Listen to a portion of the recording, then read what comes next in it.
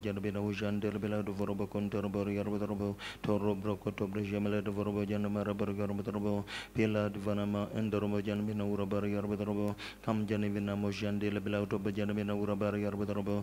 Mama, Robroco Seterebo Condorbo Yarbotorbo, Paro Broco Tobre Jamela de Vorobo Contorbo Yarbotorbo, Kam Janivilla would be the Yarbotorbo, Toro Broco Tobre Jamela de Vorobo, Paro Broco Tobre Jamela de Vorobo, Pandarabar Yarbotorbo. Paro broco to brejamele de vorobo, Zibroco to brejamele de vorobo, condorbo yarbotorbo, Parum Raka Janamina Urabiri Yarmodrobo, Pala de Vorobo Janamina Uraban Dorbo Yarmodrobo, Shable de Vorobo Janamina Urabari Yarmodrobo, Pandorbo Yarmodrobo, Toro Broco Shandorbo Yarmodrobo, Paro Boco Tafzum de la Villa Unamari Janamina Urabari Yarmodrobo,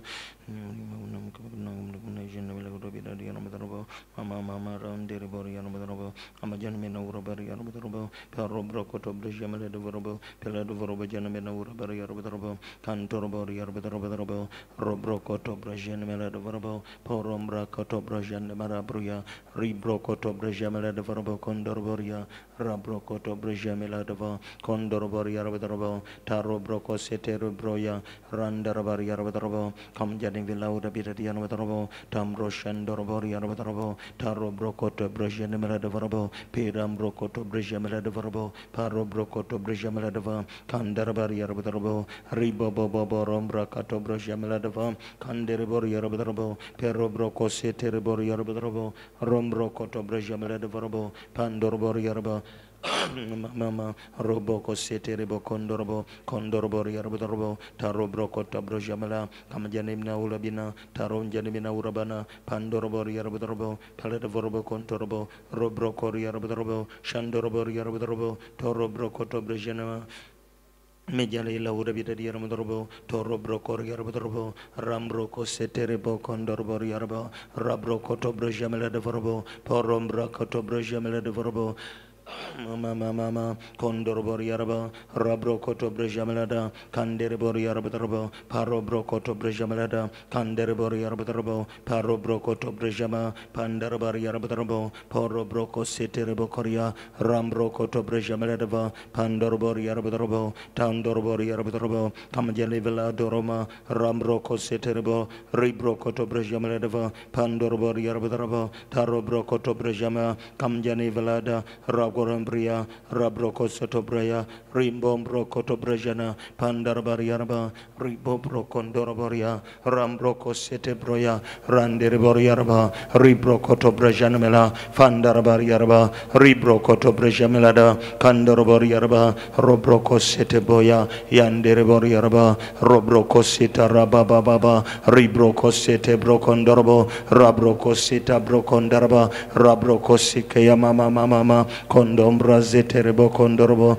Ribroco to Brajana Maladava, Pandorbor Yarba, Ribroco Setebro Condorbor Yarba.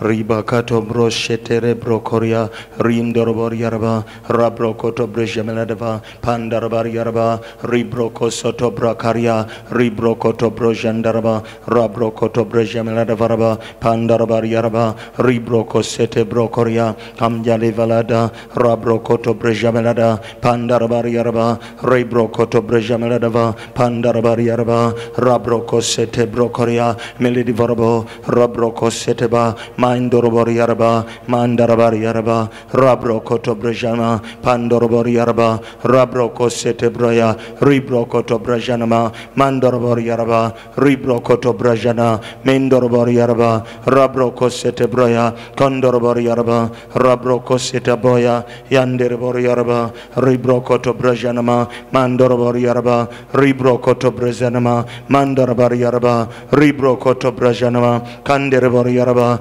Rabroco Seteboya, Yandorobor Yarba, Ribroco to Brazanama, Mandorobor Yarba, Rabroco Setebroya, Rakota Baba, Rendombro Seriba, Yandorobor Yarba, Recoto Bobo, Reboco Setabaya, Yandarabar Yarba, Ribroco to Breya, Ribo Setebokoya, Yandorobor Yarba, Rebroco to Brazanama, Mandorobor Yarba, Rabroco Setebroya, Ricoto Bobo, Condom Razandaraba, rabro koto brejana pandarabari yaraba rabro koto brejana pandarabari yaraba mama ribosete boya yandere bori yaraba ribro koto brajana mandoro bori yaraba rabro kosete boya rikoto bobozando mandoro bori yaraba rabro kositaya yandara bari yaraba kombra sita baraya rikoto bobo rindere bori yaraba rabro kosita baya yandere bori yaraba santom bro koto baba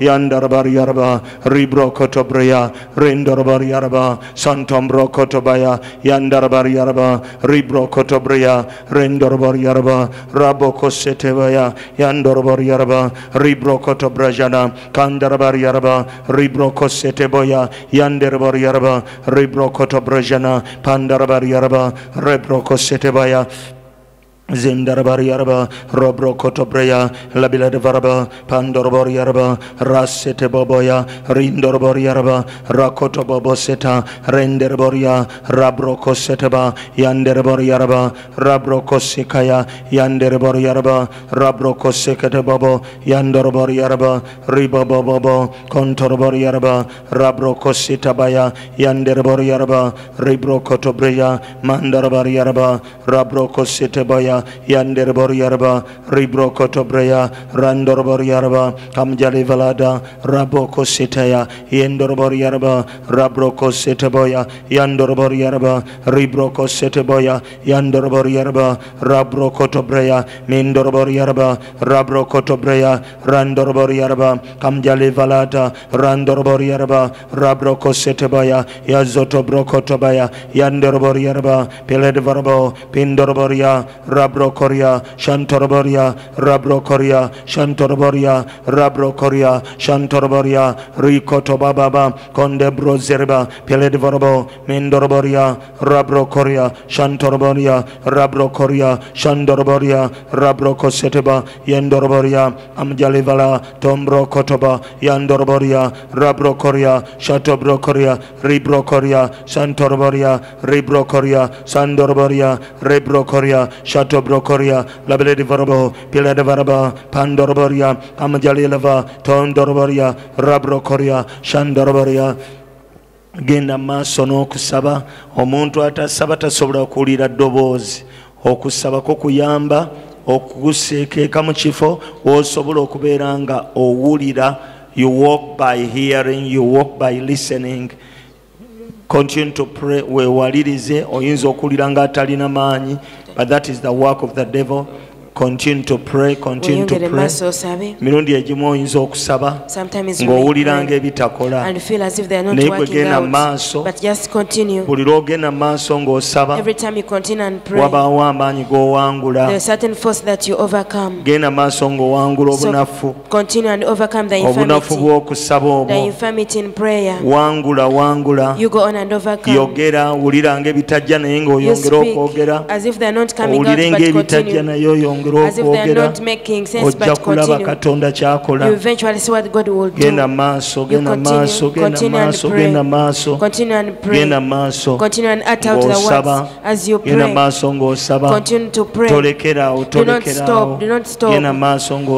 Do not stop to pray. You continue to pray. Overcome the prayerlessness. Continue to pray. You speak out and speak again and again. The grace of God is going to help you. It is the working of the devil. He doesn't want you to pray. He wants you to pray for a little while and you will get discouraged. But just continue to pray. You push on. You continue to pray. I want you to go on and pray. I want to see you pray. A prayerful person overcomes. A prayer person breaks through. A prayerful person reaches their destination. A prayerful person can hearken the Lord's voice. The Lord opens the spiritual ears of a prayerful person. As if they are not coming out but continue to pray. Feel that you push push on and pray. Genda maaso ng'osaba. Continue to pray. Weewalirize osabe. You compare yourself and pray. Compel yourself to pray. Yogera okusaba. Omutima gwogera n'emimwa ne gyogera. Your heart has to speak as the same way the mouth should. Ate bw'oba oyagala okuwangula obutasaba. If you have to overcome prayerlessness, teekamu amaanyi. You be encouraged. Wulira ng'oteeka push it. You have to push yourself. Put on more effort. Yongeramu amaanyi. You push in. Sabisa amaanyi. You pray with strength. Obunafu ojja buwangula. You shall overcome the infirmity. Sabisa amaanyi. You pray with force. Obunafu ojja buwangula. You shall overcome the infirmity. Mu linnya lya Yesu. In the name of Jesus. Genda maaso ng'osaba. You continue to pray. Osabise maanyi. And you pray with ojja kulaba Katonda ajja kuyamba. You eventually see God coming out for you. Ojja kulaba Katonda bw'akutaasa. You eventually see how the Lord will save you. Kale kyongeremu amaanyi. You put in more strength. Wangula obutasaba. Overcome the prayerlessness. Omuntu atasaba tawangula. Someone who doesn't pray cannot overcome. Omuntu atasaba tawaguza. Someone who doesn't pray can't break through. Kati genda maaso ng'osaba. So continue to pray. Mukama ajja kuyamba. The Lord shall help you. Mukama ajja kutaasa. Lord will save you. Mukama ajja kuviirayo. The Lord will come through for you. Genda maaso ng'osaba. You continue to pray. Njagala ogende maaso. I want you to push on. Njagala nkulabe ng'osaba. I want to see you pushing on in Njagala prayer. nkulabe nga weeyongeddeyo. I want to see you going ahead to Njagala pray. nkulabe ng'osaba. I want to see you pushing on to pray. Mu linnya lya Mukama waffe Yesu. In the name of Jesus Christ our Lord. Kale genda maaso. Continue to pray. Kandaba asaba. Let me see someone pray. Kandaba asaba. Let me hear someone pray. Kandaba asaba.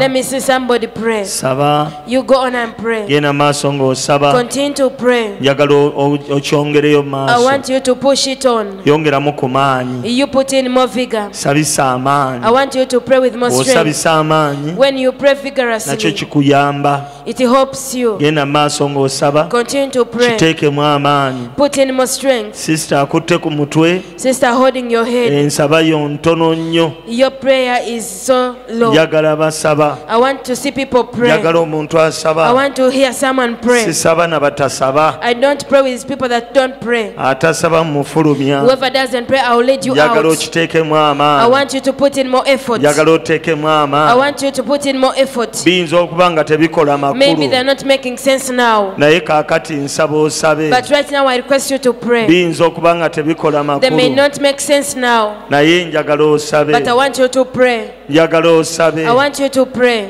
Njagala osabe. I want you to pray. Okowole erinnya lya Mukama. And call upon the name of God. Njagala okowole erinnya lya Mukama. I want you to call upon the name of the Lord. Njagala okowole erinnya lya Mukama. Call upon the name of the Lord. Mu linnya lya Yesu. In the name of Jesus. Sikuwulira. I can't hear you. Lift up your voice higher. Lift up your voice in prayer.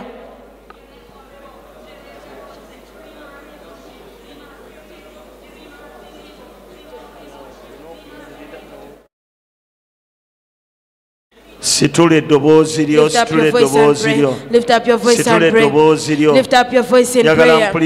I want to hear someone pray. Obulamu obw'okukkiriza. A prayer, a life of faith buteekwa okuba balanced. must be balanced. Omuntu ateekwa okuba ng'asaba. Someone must be prayerful. Omuntu awaguzza mu A kusaba. person that breaks through in prayer. Awulira mangu eddoboozi. Hear the voice of the Lord so easily.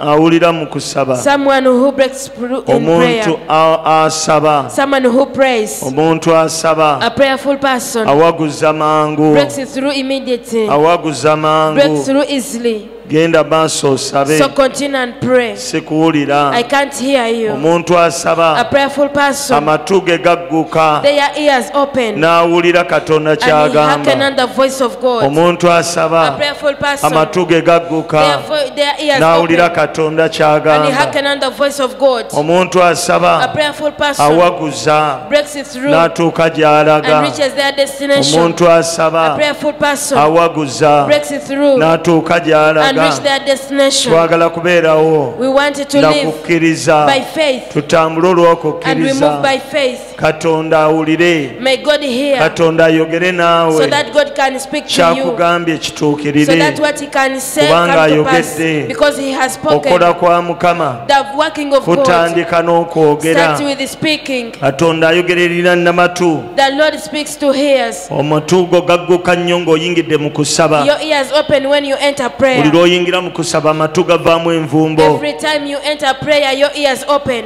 Katonda asobola okuggula amatu God can open your ears nga weewaddeyo mu kusaba. when you are committed in prayer. Sooka olinde okusabirwa weesabire. First wait your to pray for Saba me and situla pray for eddoboozi lyo, yourself. situla Lift up your eddoboozi voice lyo. and pray. Kye bayita okusaba ositula What is eddoboozi. called prayer? Lift up your voice. Situla eddoboozi. Lift up your voice in prayer. Situla eddoboozi. Lift up your Situla voice in eddoboozi. prayer. Lift up your voice. Situla eddoboozi. Lift up your voice in prayer. Situla eddoboozi lyo. Lift up your voice in prayer. Situla eddoboozi Go lyo. on and pray. Situla eddoboozi lyo. Lift up your voice and pray.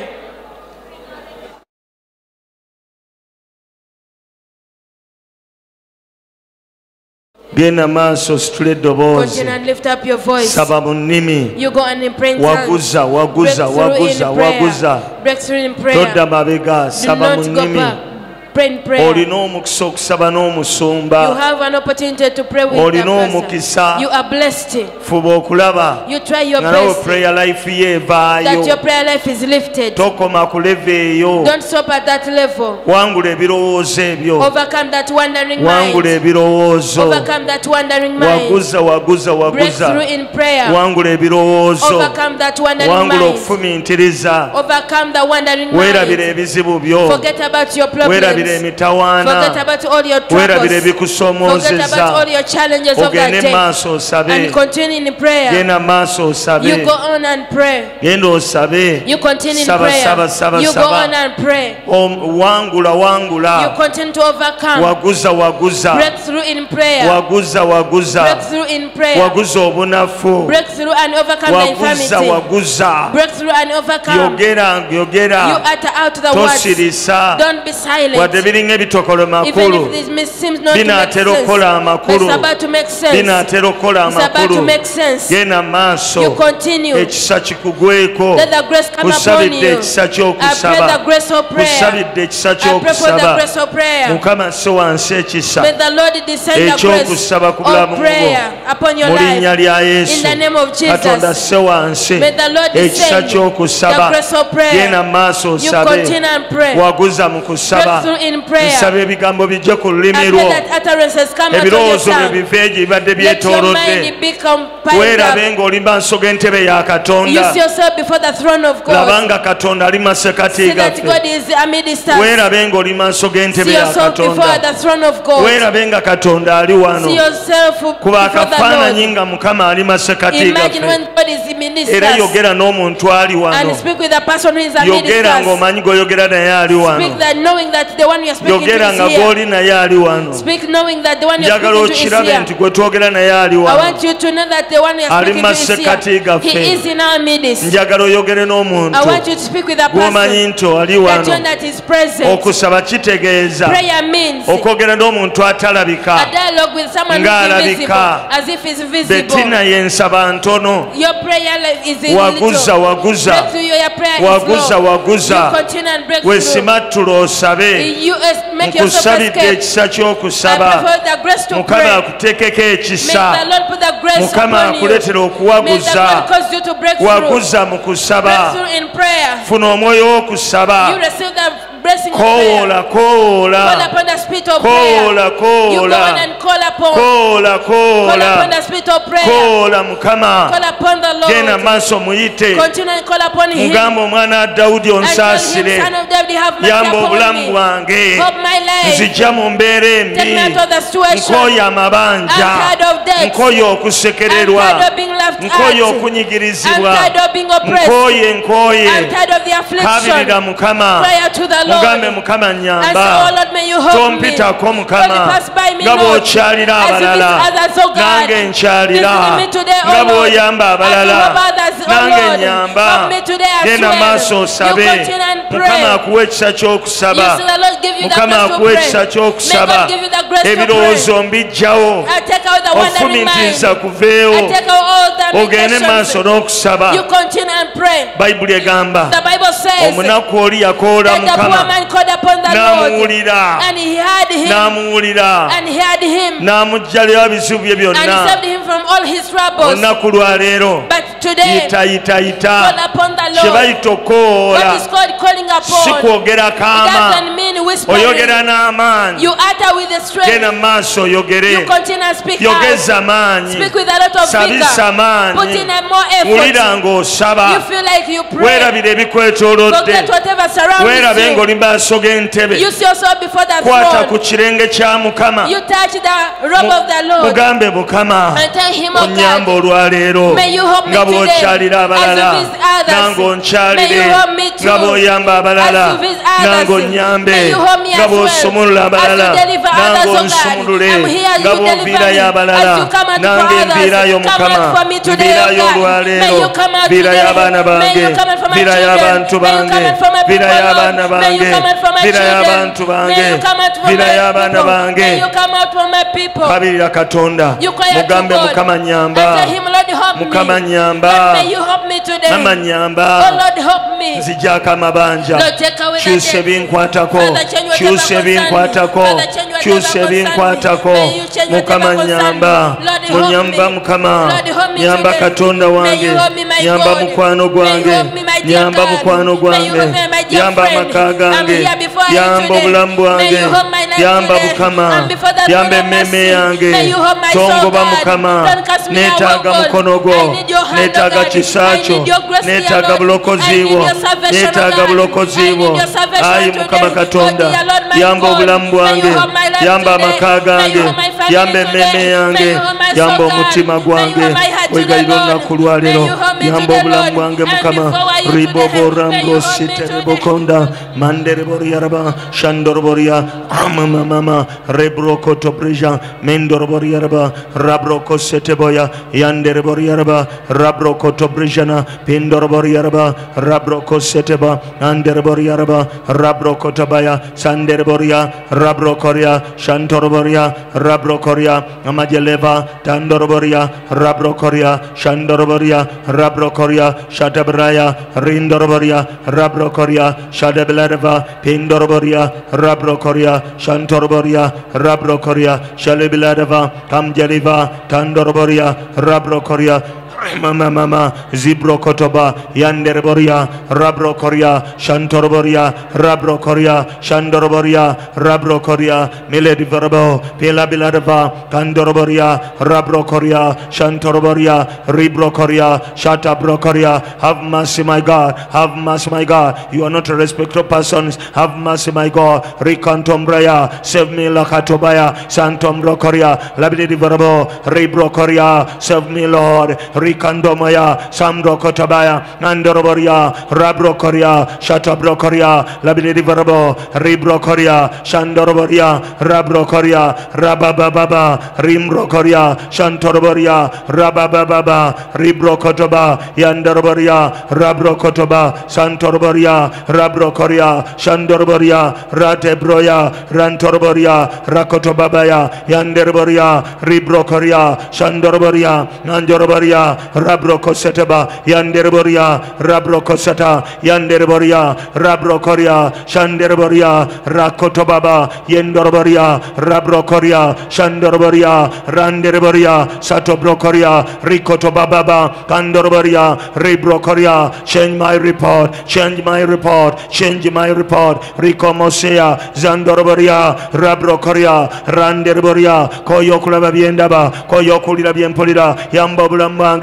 Rikon Santomaya Yade Brokoria Ratabraya Rimbrokoria Koyokutula waka Ayimukama Koyemukama Koyokubera dependent netago mulimo netaga sente buli muntu saba yiterinnya lya mukama mugambe mukama kapito mukama tamala koyembera gyendimo koyokulaba kyendaba njagala kulaba mukonogo njagala kulaba kisaacho njagala kulaba maanyigo njagala kulaba kisaacho njagala kulaba bulokozibo rikombraya manderboria Rabrokoria Mindoroboria Rabrokotobaya Yanderboria Rabrokosataba Yandarabariaraba omulabe yawanyisa ekitiibwa kyange omulabe yawanyisa obulamu bwange eyali omugagga nembeera omwavu eyali omulamu nembeera omulwadde eyali asumulukuse nembeera omusibe eyali asaba kati nga sikyasaba nali ngaba kati sikyagaba nali nsiiba kati alusazajja katonda wange yamba obulamu bwange ndi mukazi munako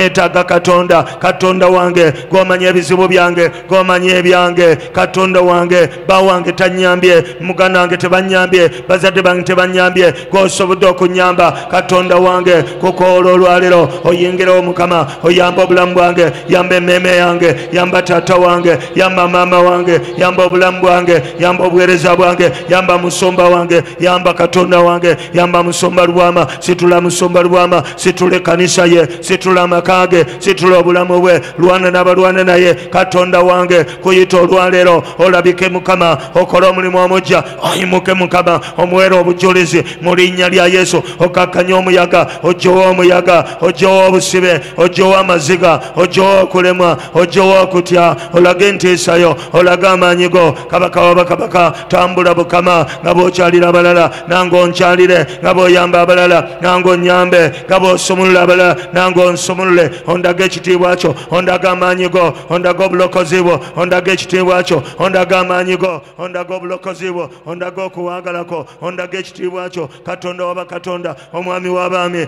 olage mukama wange, ndaga amaanyi go olwaliro, ndaga ekitiibwa kyo, obulokozi bwo, ndaga amaanyi go mukama, kabaka wabakabaka, golokoka olwaliro, oyamba obulamu bwange, oyamba emmeeme yange, oyamba abaana bange, oyamba obulamu bwange, tompitako mukama, ekimala kimala, ekimala kimala, jangu ompa omulemo, ekimala kimala, koyo okubeera dipendant, ekimala kimala, temere kuba atali kubo, katonda wange tososola mu bantu, nziramu olwaliro, nziramu olwaliro, nziramu olwaliro, nga maama wange mulwadde, onzire mukama, onye maama wange, katonda wange taata, situla mukama katonda wange, bazadde baffe emikono gyo, katonda wange, abamu balwadde, abalala bali ku bitanda, katonda wange mukama, yamba mukama, maama wa Mary mukama, katonda wange, saba omuyambe mukama, yamba maama wa Maria, katonda wange, maama wa Maria Lubanga, nga yeetaaga mukama, omukono go ali ku kitanda, golola omukono go, omuyambe mukama, oli katonda atta n'alamya, asimba gombe n'alinyisa okuvaayo, Bayibuli egamba nze kuzuukira n'obulamu, kabaka jagala owonye mukama, saba owonye mukama, maama wa Maria Lubanga asomululwe mu linnya lya Yesu, saba mukama wange owonye maama Mawule, omusomulule, omuwonye mukama, omuggyeko enjegere ez'obusibe, enjegere ez'obulwadde ezibadde zimusibye, ezibadde zimunyigiriza, omusomulule, omuwonye, tuma ekigambo kyo kimuwonye mukama, katonda wange, sabira mukama wange,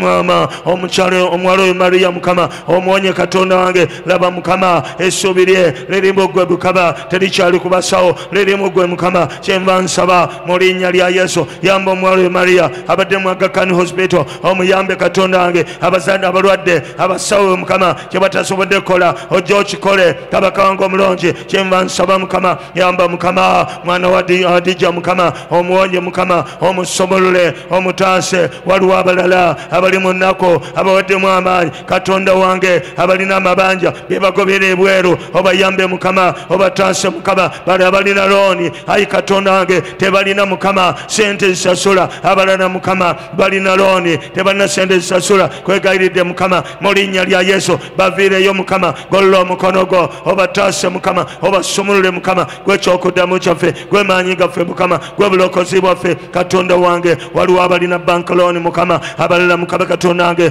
balina mukama, balina rent mukama, abali mu bulago, naye Bayibuli egamba buli alikoola erinnya lya mukama alirokolebwa, nange nkoola oyambe mukama, yamba abaana abali Saudi Arabia, waliwo mukama bebagobye mu mayumba, waliwo bebatulugunya, waliwo mukama wange bebaganye okusasula, naye mukama saba omukono go guyambe bannayuganda abali Saudi Arabia, katonda wange battibwa ng'embwa, battibwa mukama, balaba basuula okuva bizimbe ebiwanvu ne bafa ne bataddamu kulabika, abalala bafa bufi, emirambo ne gibula, katonda wange saba mu linnya lya Yesu oyambe mukama, abali Saudi Arabia obataase mukama, obawonye mukama, taata wange omulungi, yamba bannayuganda, yamba mukama, sabira mukama katonda wange, ebitongole mukama, parastatos mukama, nsabira mukama, engalo ya katonda ezikole mu katonda wange, osomulule obulamu bwaffe mukama, oyambe eggwanga lyaffe, oyambe Uganda, oyambe abantu bo, oyambe Africa, oyambe East Africa, otaase abantu bo, tukwegayiridde, engalo ya katonda ejje mukama wange, obulokozi bwo bulabike mukama, kitiibwa kyo kirabike mukama, amaanyi go galabike mukama,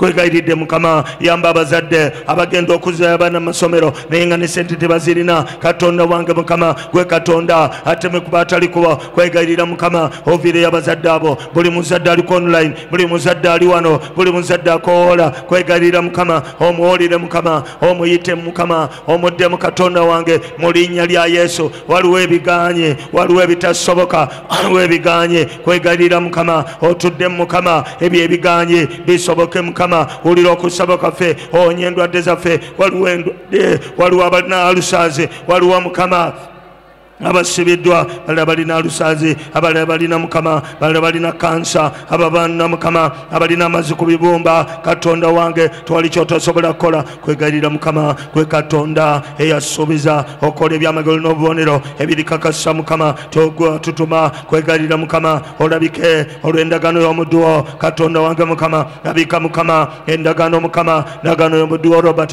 endagaano y'omudduwo Simeon katonda wange mukama etambule mu linnya lya mukama engalo ya katonda erabike mukama katonda Benin katonda w'amaanyi katonda akola ebikolo katonda nyoza endagaano kulobodda mukama abajogebwa nyweza endagaano ku bulamu bwange ku maka gange katonda wa Lubwama golokoka olwaleero olwana entalo ebisuubizo byo birabisibwe amaanyi go galabisibwe engalo yo erabisibwe otambule ojjowo obusito ojjowo amaziga ojjowo okukaaba ojjowo okutya ojjowo okusekererwa mukaba katonda wange tufuuse ekivume maaso g'abalabe baffe tufuuse ekivume maaso g'abalabe baffe naye nkwegayirira otukomerewo otuyambe mukama totuyitako nga bw'okyalira abalala naffe otukyalire iwe omwoyo okusaba eri abatasaba iwe omwoyo okusaba eri abagayaavu ayi katonda wange obugayaavu n'obunafu bive mu baana bo mu linnya lya Yesu tuwe ekisa tuwe omukono gwo tuwe obulokozi bwo tuwe okusaasirako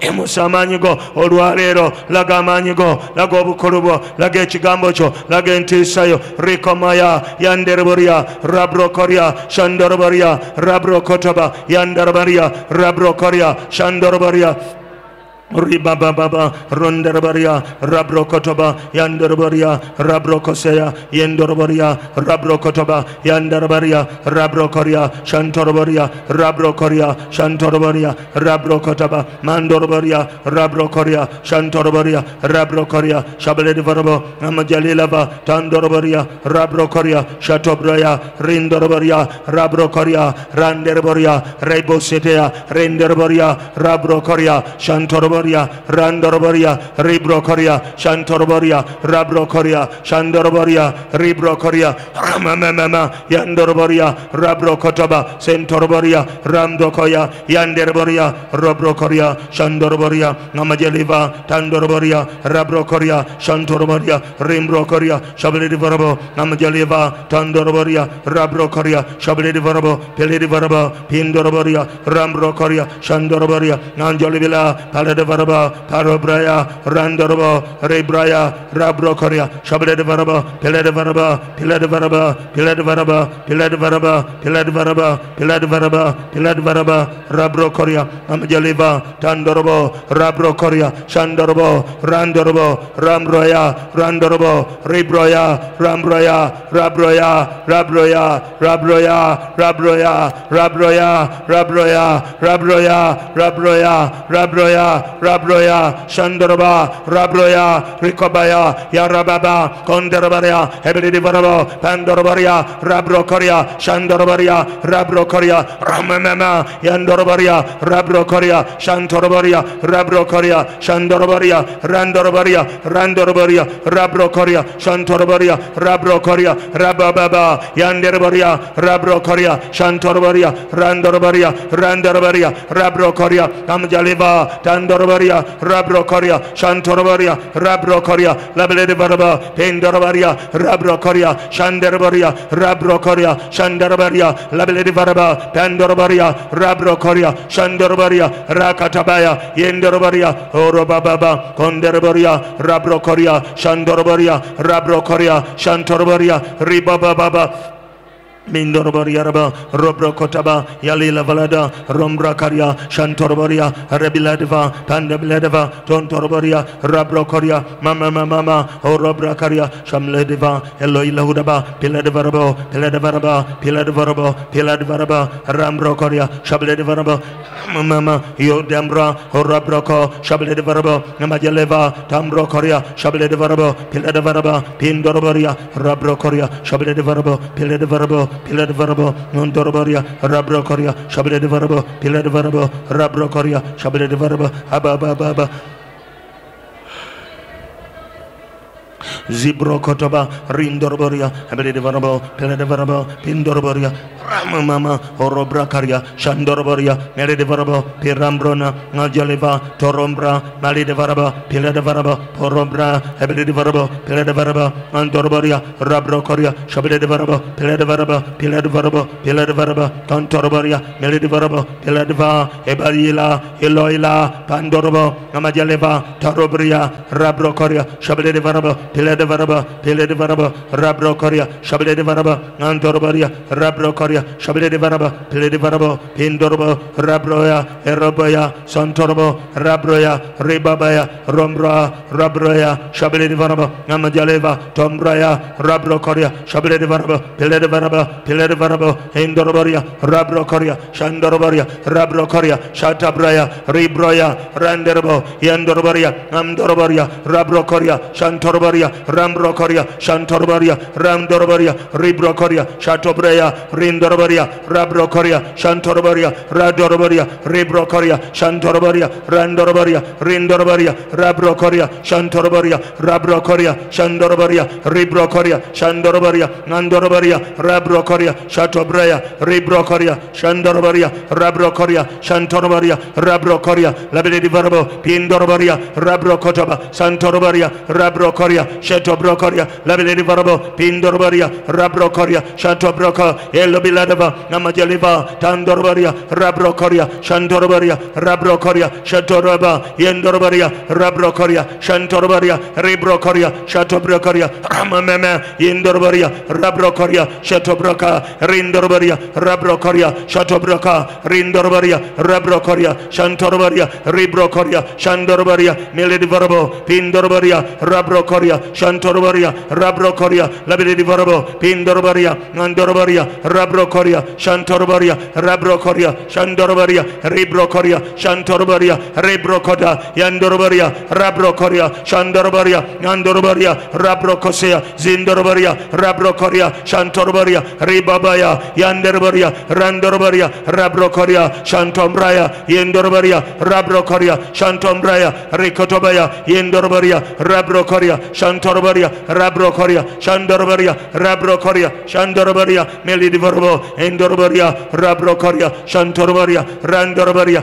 Melidivarbo, Namajeliva, Tandorboria, Rabrokoria, Shatobraya, Randerbo, Mendorboria, Rabrokoria, Shadombra, Orobaba, Yunderba, Yorobaba, Yoribaba, Sotobraya, Rakotoba, Yanderbo, Ribraya, Rabrokoya, Yendorboria, Rabrokoria, Shantorboria, Rabrokoria, Shandorboria, Rabrokoria, Shantorboria, Rabrokoria, Mizandereboria, Robrokota Brajana, Mandorboria, Rabrokoria, Shabledevarabo, Piladevarabo, Piladevarabo, Piladevarabo, Piladevarabo, Piladevarabo, Piladevarabo, Piladevarabo, Piladevarabo, Rabrokoria, Shandorboria, Nandorboria, Rabrokoria, Shabledevarabo, Piladevarabo, Pentorboria, Rabrokoria, Shabledevarabo, Piladevarabo, Pindorboria, Rabrokoria, Shabledevarabo, Majaliva, Alobila, Pantorbo, Ilabila, Emiladuva, Rabrokoria, Shabledevarabo, Pindorbo, Rabro, Melediva, Eloi, Eloi,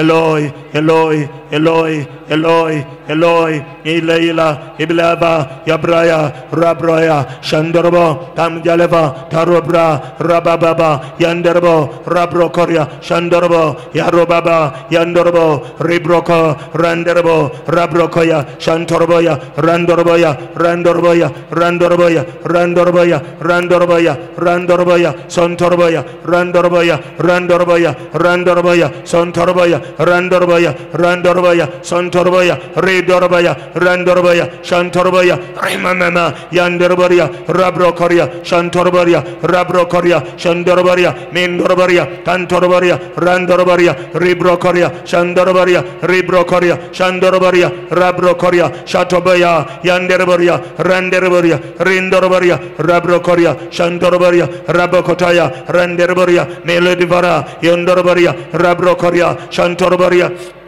Mizete broco, ability varable, pillar varable, pendorbaria, Rabrocoria, Shablet varable, pillar varable, Minderbaria, Rabrocoria, Shablet Varabo, Pillar Varaba, Pindorbaria, Rabrocoria, Shablet Varabo, Pillar Varaba, Pandorbaria, Rabrocoria, Shandorbaria, Nandorbaria, Rabrocoria, Shantarbaria, Rabrocoria, Shanderbaria, Rabababa, Yanderbaria, Rabosata, Randerbaria, Rabrocoria, Shatabraya, Ricotobaya, Yanderbaria, Rakatababa, Endorbaria, Ribrocoria, Shantorbaria, Rabrocoria, Shanderbaria, Ribosia, Zendorbo, Rabroya, Rababaya, Ribabaya, Rababaya, Ribabaya, Rababaya, Ribabaya, Rababaya, Rindorbo, Ebelidivorbo, Pina Miladava, Eloilauda, Mindorbaria, Randorbaria, Randorbaria, Randorbaria, Rabokotaya, Andorbaria, Marababa, Santorbaya, Milidivorbo, Piledivarbo, Pandorbo, Rabroya, Rindorbo, Milidivorbo, Parobraya, Randorbo, Kamajaliva, Tondorbo, Rabroya, Ribabaya, Yondorbo, Rabroya, Shantorbo, Yeroboria,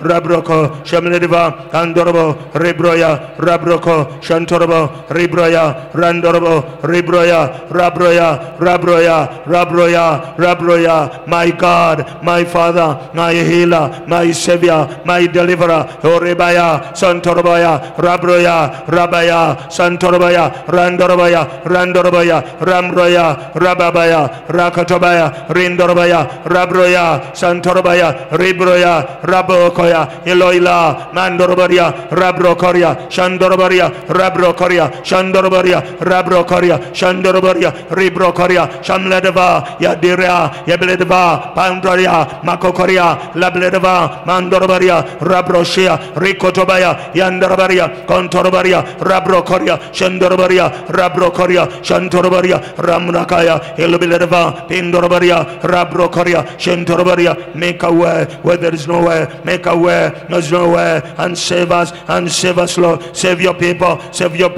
from death, from joblessness, oh Lord. Save your reconta, Mandorbaria, Rabrocosia, Zendorbaria, Amajaleva, Tandorbaria, Rebokota, Santorbaria, Rabrocoria, Shandarbaria, Rakatababa, Nabu Chalida Balada, Nangen Chalida, Nabu Chalida Balada, Nangen Chalida, Chalida Makagange, Chalio Blambange, Chalio Berezabange, Chalio Blambange, Chalida Magazgange, Chalida Mukama, Ponya Bulwade, Ponyo Kunyegerezwa, Koyo Kunyegerezwa, Koya Malwariro, Koye Bitanda, Koya Machupa, Koyo Fulmia Sente, Ayi Mukama, Bible Gamba, Buliali Kore Nyara Mukama, Haliro Korewa, Bible Gamba, Kasuke Migogojo, Konze, Nange Nakuanira, Kasuko Mugogo Ange, Nino Mugogo, Ogwaroni, Nino Mugogo, Ogwarenti, Nino Mugogo, Ogoktamuze Bigere, Nino Mugogo, Ogokujanja Baburade, Ayi Katonange, Omugogo Gwange, Gokuda Gongo Kusolide, Bible Gamba, Nomugogo, Gutekenga Kumukama, Nayana Kuaniriranga, Saba Mukama, Morinya Yesu, Ompanirire, Owanira Banabo, Owanira Bantubo, Owanira Bakutia, Ayi Mukama, Tuanirire,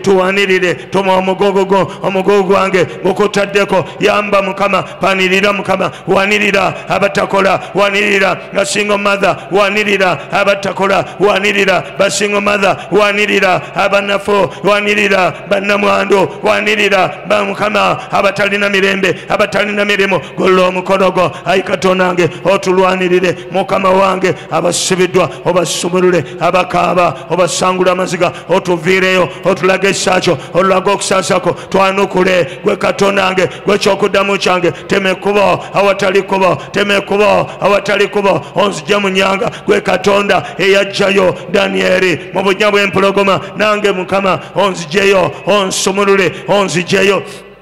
Rima terembro, male de varabo, pele de varaba, pandorobaria, marabro coria, shamele de varabo, pele de varaba, pila de varabo, pindarabaria, rabro coria, shamele de varabo, patambrona, manderboria, male de varabo, pele de varaba, potambraya, ricataba, yanderboria, rabro coria, shamele de varabo, indorobaria, mandambra, mele de varabo, pijali lava, tombraya, rabro coria, shamele de varabo, pila de varaba, indorobaria, rabro coria, shamele de varabo, numbagana, emizum ejechika chewafe emizimu ejiondola abanyarwanda ejiondola abaganda emizimu gyonna oba oli musayi mutabike yogera bwotyo emizimu ejiondola abasoga ejiondola abatoolo ejiondola abakiga olwaleero tubeekutulako mu linnya lya Yesu neekutulako obwavu bwewaffe eyo gye nazaala abaana eyo gye nafumbirwa eyo gye nawasa ebizibu byayo byekutulako mu linnya lya Yesu yogera weekutuleko olulimi lwo obulamu n'okufa birimanyi ga lulimi yogera neekutulako obutawangaala endwadde ezirumba omutwe ezirumba ebifuba ezirumba amagulu byekutulako yogera yogera yogera yogera yogera njagala okozesa amaanyi njagala okozesa obusobozi oyogere oyogere kondarabaria rabrokoria shentorobaria rabokota yendereboria rabakataba yandereboria ribrokoria milidiborabo pandorobaria mandorobaria shatombrakaria iloboya ilobolada pandorobaria rakotobaya yendorobaria mama yendorobaria nekutulako amabanja nekutulako yogera yogera yimirira yimirira bamukutula okujja kanti joy abalala muyimirire muyimirire yogera ng'ogamba nekutulako ebizibu nekutulako emitawaana nekutulako okufa tambula tambula tambula tambula gamba nekutulako nekutulako obunafu nekutulako obuzito nekutulako obubi nekutulako byonna byonna ebadde binsiba byekutulako nekutulako yogera yogera nekutulako amabanja wabaawo enjegere ez'amabanja ezikutte enjegere zonna gamba byekutulako obulamu n'okufa birimanyi ga lulimi yogera yogera nekutulako obutaganja nekutulako emindi zonna zebalamiriza ebigambo byonna esaala embi zonna nzekutulako ebigambo byonna byebalamiriza obulamu bwange mbwekutulako byekutulako sikuwulira yogera ogambe byekutulako byekutulako mu linnya lya Yesu nekutulako obutaganja olutwe byonna byekutulako amakomera obubi bwonna byekutulako mbisazaamu mbimenyamenya byekutulako mbisazaamu bikolimira byekutulako nekutulako okukyayibwa olugambo obubi byonna byekutulako mu linnya lya Yesu genda maaso ng'ogamba nzigalawo amakubo gonna ag'amalwaliro ngaggalawo amakubo gonna ag'okuvaamu embuto ngaggalawo amakubo gonna ag'okufa ag'otaabana mu mbuto ngaggalawo rikomaya rendereboria rabokotaba yandereboria ribrokoria shandoroboria yogera yogera yogera tolekeraawo obulamu n'okufa birimanyi ga lulimi nzigala makubo aga setaani nzigala makubo ag'ababbi ag'abattemu emyoyo gyonna egitwala ssente ezitabajetingiddwa tugimenyamenya olwo olugituluggala mu linnya lya Yesu tuggala amakubo ag'obubi amalogo gonna ebyakusiba tubikutula tubyokya omuliro tubizza emabega tubisaanyaawo egyo emyoyo bibi tugimenyamenya mu linnya lya Yesu tukutulakutula emyoyo gyonna egy'okwerabirwa egy'ogaanibwa egy'okuziribwa amanyi gonna gamenyamenya mu linnya lya Yesu bikutula bimenyamenya bitematema bikumako omuliro bizza emabega bisaanuusa bimenyamenya bikutulakutula bijemula bikolimira mu linnya lya Yesu menya menya menya kutula kutula emyoyo gyonna gyonna mu linnya lya Yesu kale nnumba emizimu gamba nnumba amayembe nnumba eddogo nnumba lubaale nnumba okufa nnumba amagombe emyoyo gyonna emmindi zonna ez'abajja bange zonna nzikutulako omuliro nzisaanyaawo nzimenyamenya mu linnya lya Yesu emmindi z'abajja bange zonna nzikubako omuliro emmindi z'abajja bange ebigambo byonna bye banjogerera bye bannaamirizaako mbisaanyaawo mbikubako omuliro mbizza emabega genda gwe Setaani tobwengula ab'emyoyo omulangira w'ennangabo kuwamba olwalero kuyinza olwalero kuteeka ku ttaka kukutula mu linnya lya Yesu mulangira w'ennangabo kumenyaamenya mu linnya lya Mukama kukutula kuzza emabega kusaanyaawo kusuula ku ttaka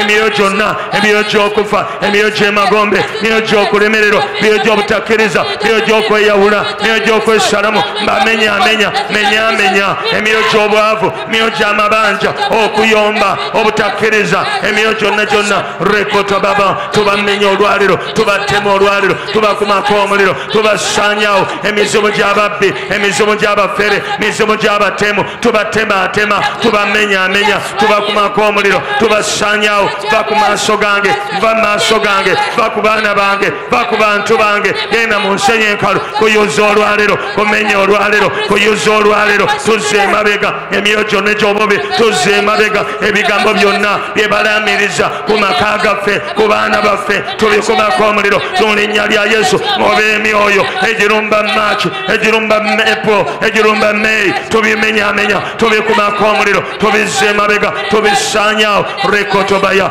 renderboria rabrokotoba yanderboria rabrokoria shenderboria rambrokoria shandorboria rebrokoria shandarbaria genda maaso omenyemenye eddogo lyonna emizimu gyonna emyoyo gyonna emyoyo gy'abafere emyoyo gy'abatemu emyoyo gy'okufa emyoyo gy'okulemwa egikwata ennyumba yo egikwata abaana bo egikwata bizinesi zo amalogo gonna tebaali bakusindikira tugakumako omuliro tugasaanyaawo tugamenyaamenya mu linnya lya Yesu ebirumbe ekkanisa eno tubimenyaamenya bayibuli egamba upon this rock I build my church and the gates of hell shall not prevail against the church lombagana emyoyo gyonna babiri menyaamenya omusajja akwata obwengula menyaamenya emyoyo gyonna egikwata obwengula egikwata ekkanisa egikwata abasumba egikwata ekitoote egikwata enjiri mu linnya lya Yesu kumenyaamenya kuwanulayo kuteeka ku ttaka kondembraya rabrokotaya yenderboria rabrokoria shantorboria ebigambo esalembe ezawukanye ekkanisa esalembe ezona kandorbaria rabrokoria esalembe zokya omuliro eziva sayidi eyo neziva sayidi eno eziva mu basumba eziva mu bantu ebareba obabababa rikotababa randerboria rabrokoria shantorbaria rambrokoria shantorbaria ribabababa yanderboria rakakakaka rakatadala bandambraya zikwata omuliro zisanewo zibenyeke riboseta yanderboria rabrokoria shandarbaria rambrokoria shantombraya genda maaso omenyemenye mendorboria raba robrokotabaya yanderboria rabrokotaya yanderboria ribrokota kuba mu ngalo menyamenya emyoyo egiri mu bbanga ekikutte ebitereke byo setaani abite ate embagayo ate omulimu gwo ate kapitowo ate okutambulako ate tiketi yo ate omugagga ate abantu bo mu linnya lya Mukama setaani tomuntu Katonda gwe yategeka omuntu ayitamu obulokozi tekubo eriyitamu obulokozi wange dagira olite kuyuzayuza kuwamba kumenyaamenya kutematema n'ekitala ekyobujobere abantu abayitamu obulokozi bwange kusesemya byonna biwamira kusesemya omulimu kusesemya emotoka kusesemya obuweereza kusesemya embaga kusesemya tiketi kusesemya visa kusesemya kapito kusesemya ebyange mu linnya lya Yesu kumako omuliro kuteeka ku ttaka kwokya omuliro kuzza emabega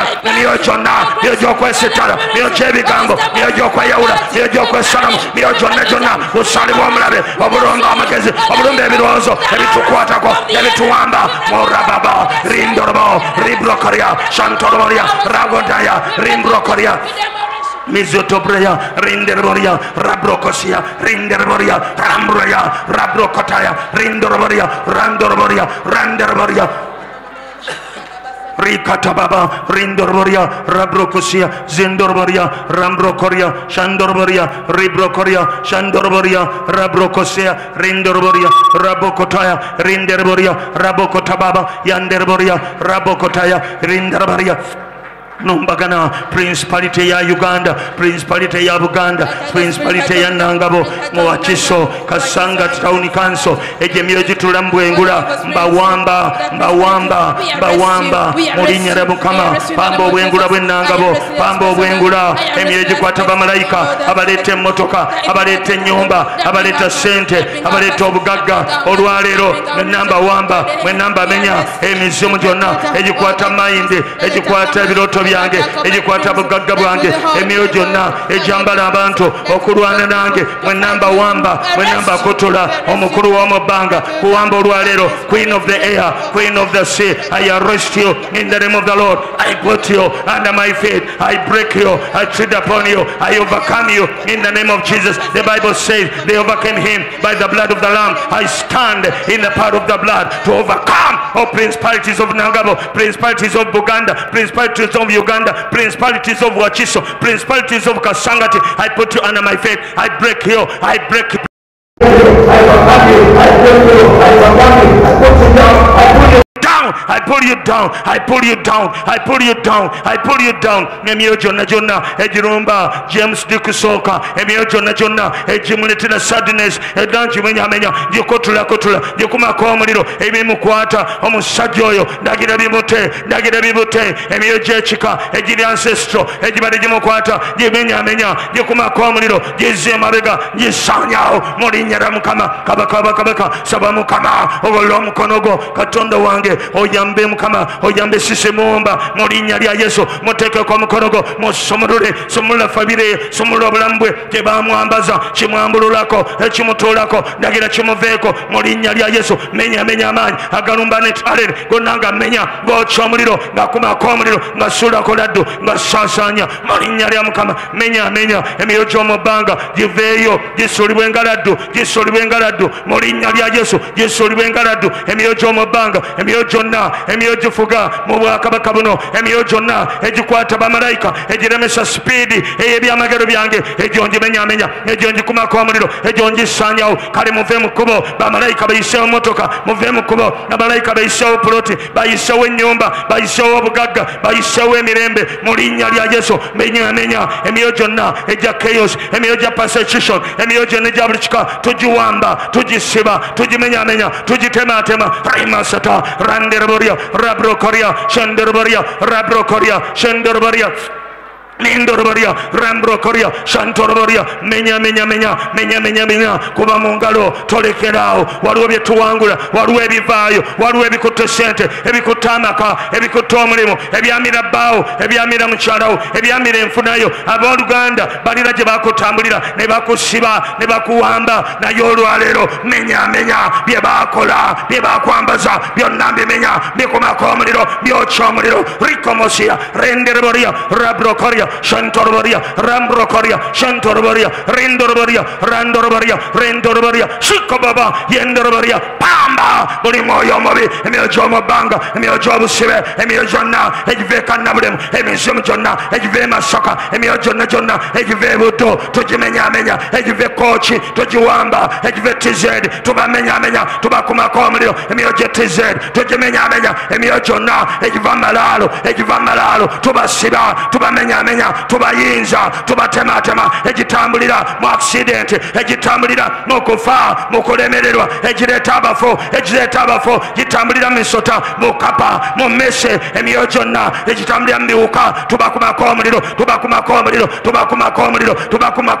Sadaka Zomabe, Tozo Sanyao, Sadaka Zomabe, Tozimenya, Sadaka Zomabe, Tozimenya, Sadaka Zesala, Eziwero, Wakagala Kwakatonda, witchcraft prayers, Nezirumba, where is Abuno, Zimenya,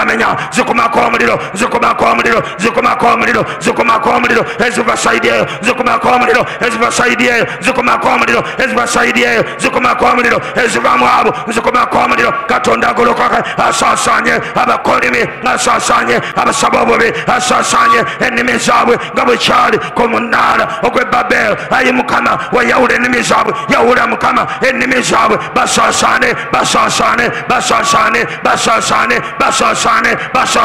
Let God arise and his enemies be scattered. Oh Lord, arise, arise my God, arise my God, arise my God, arise my God, arise Jehovah, arise my God, arise Jehovah, and scatter our enemies.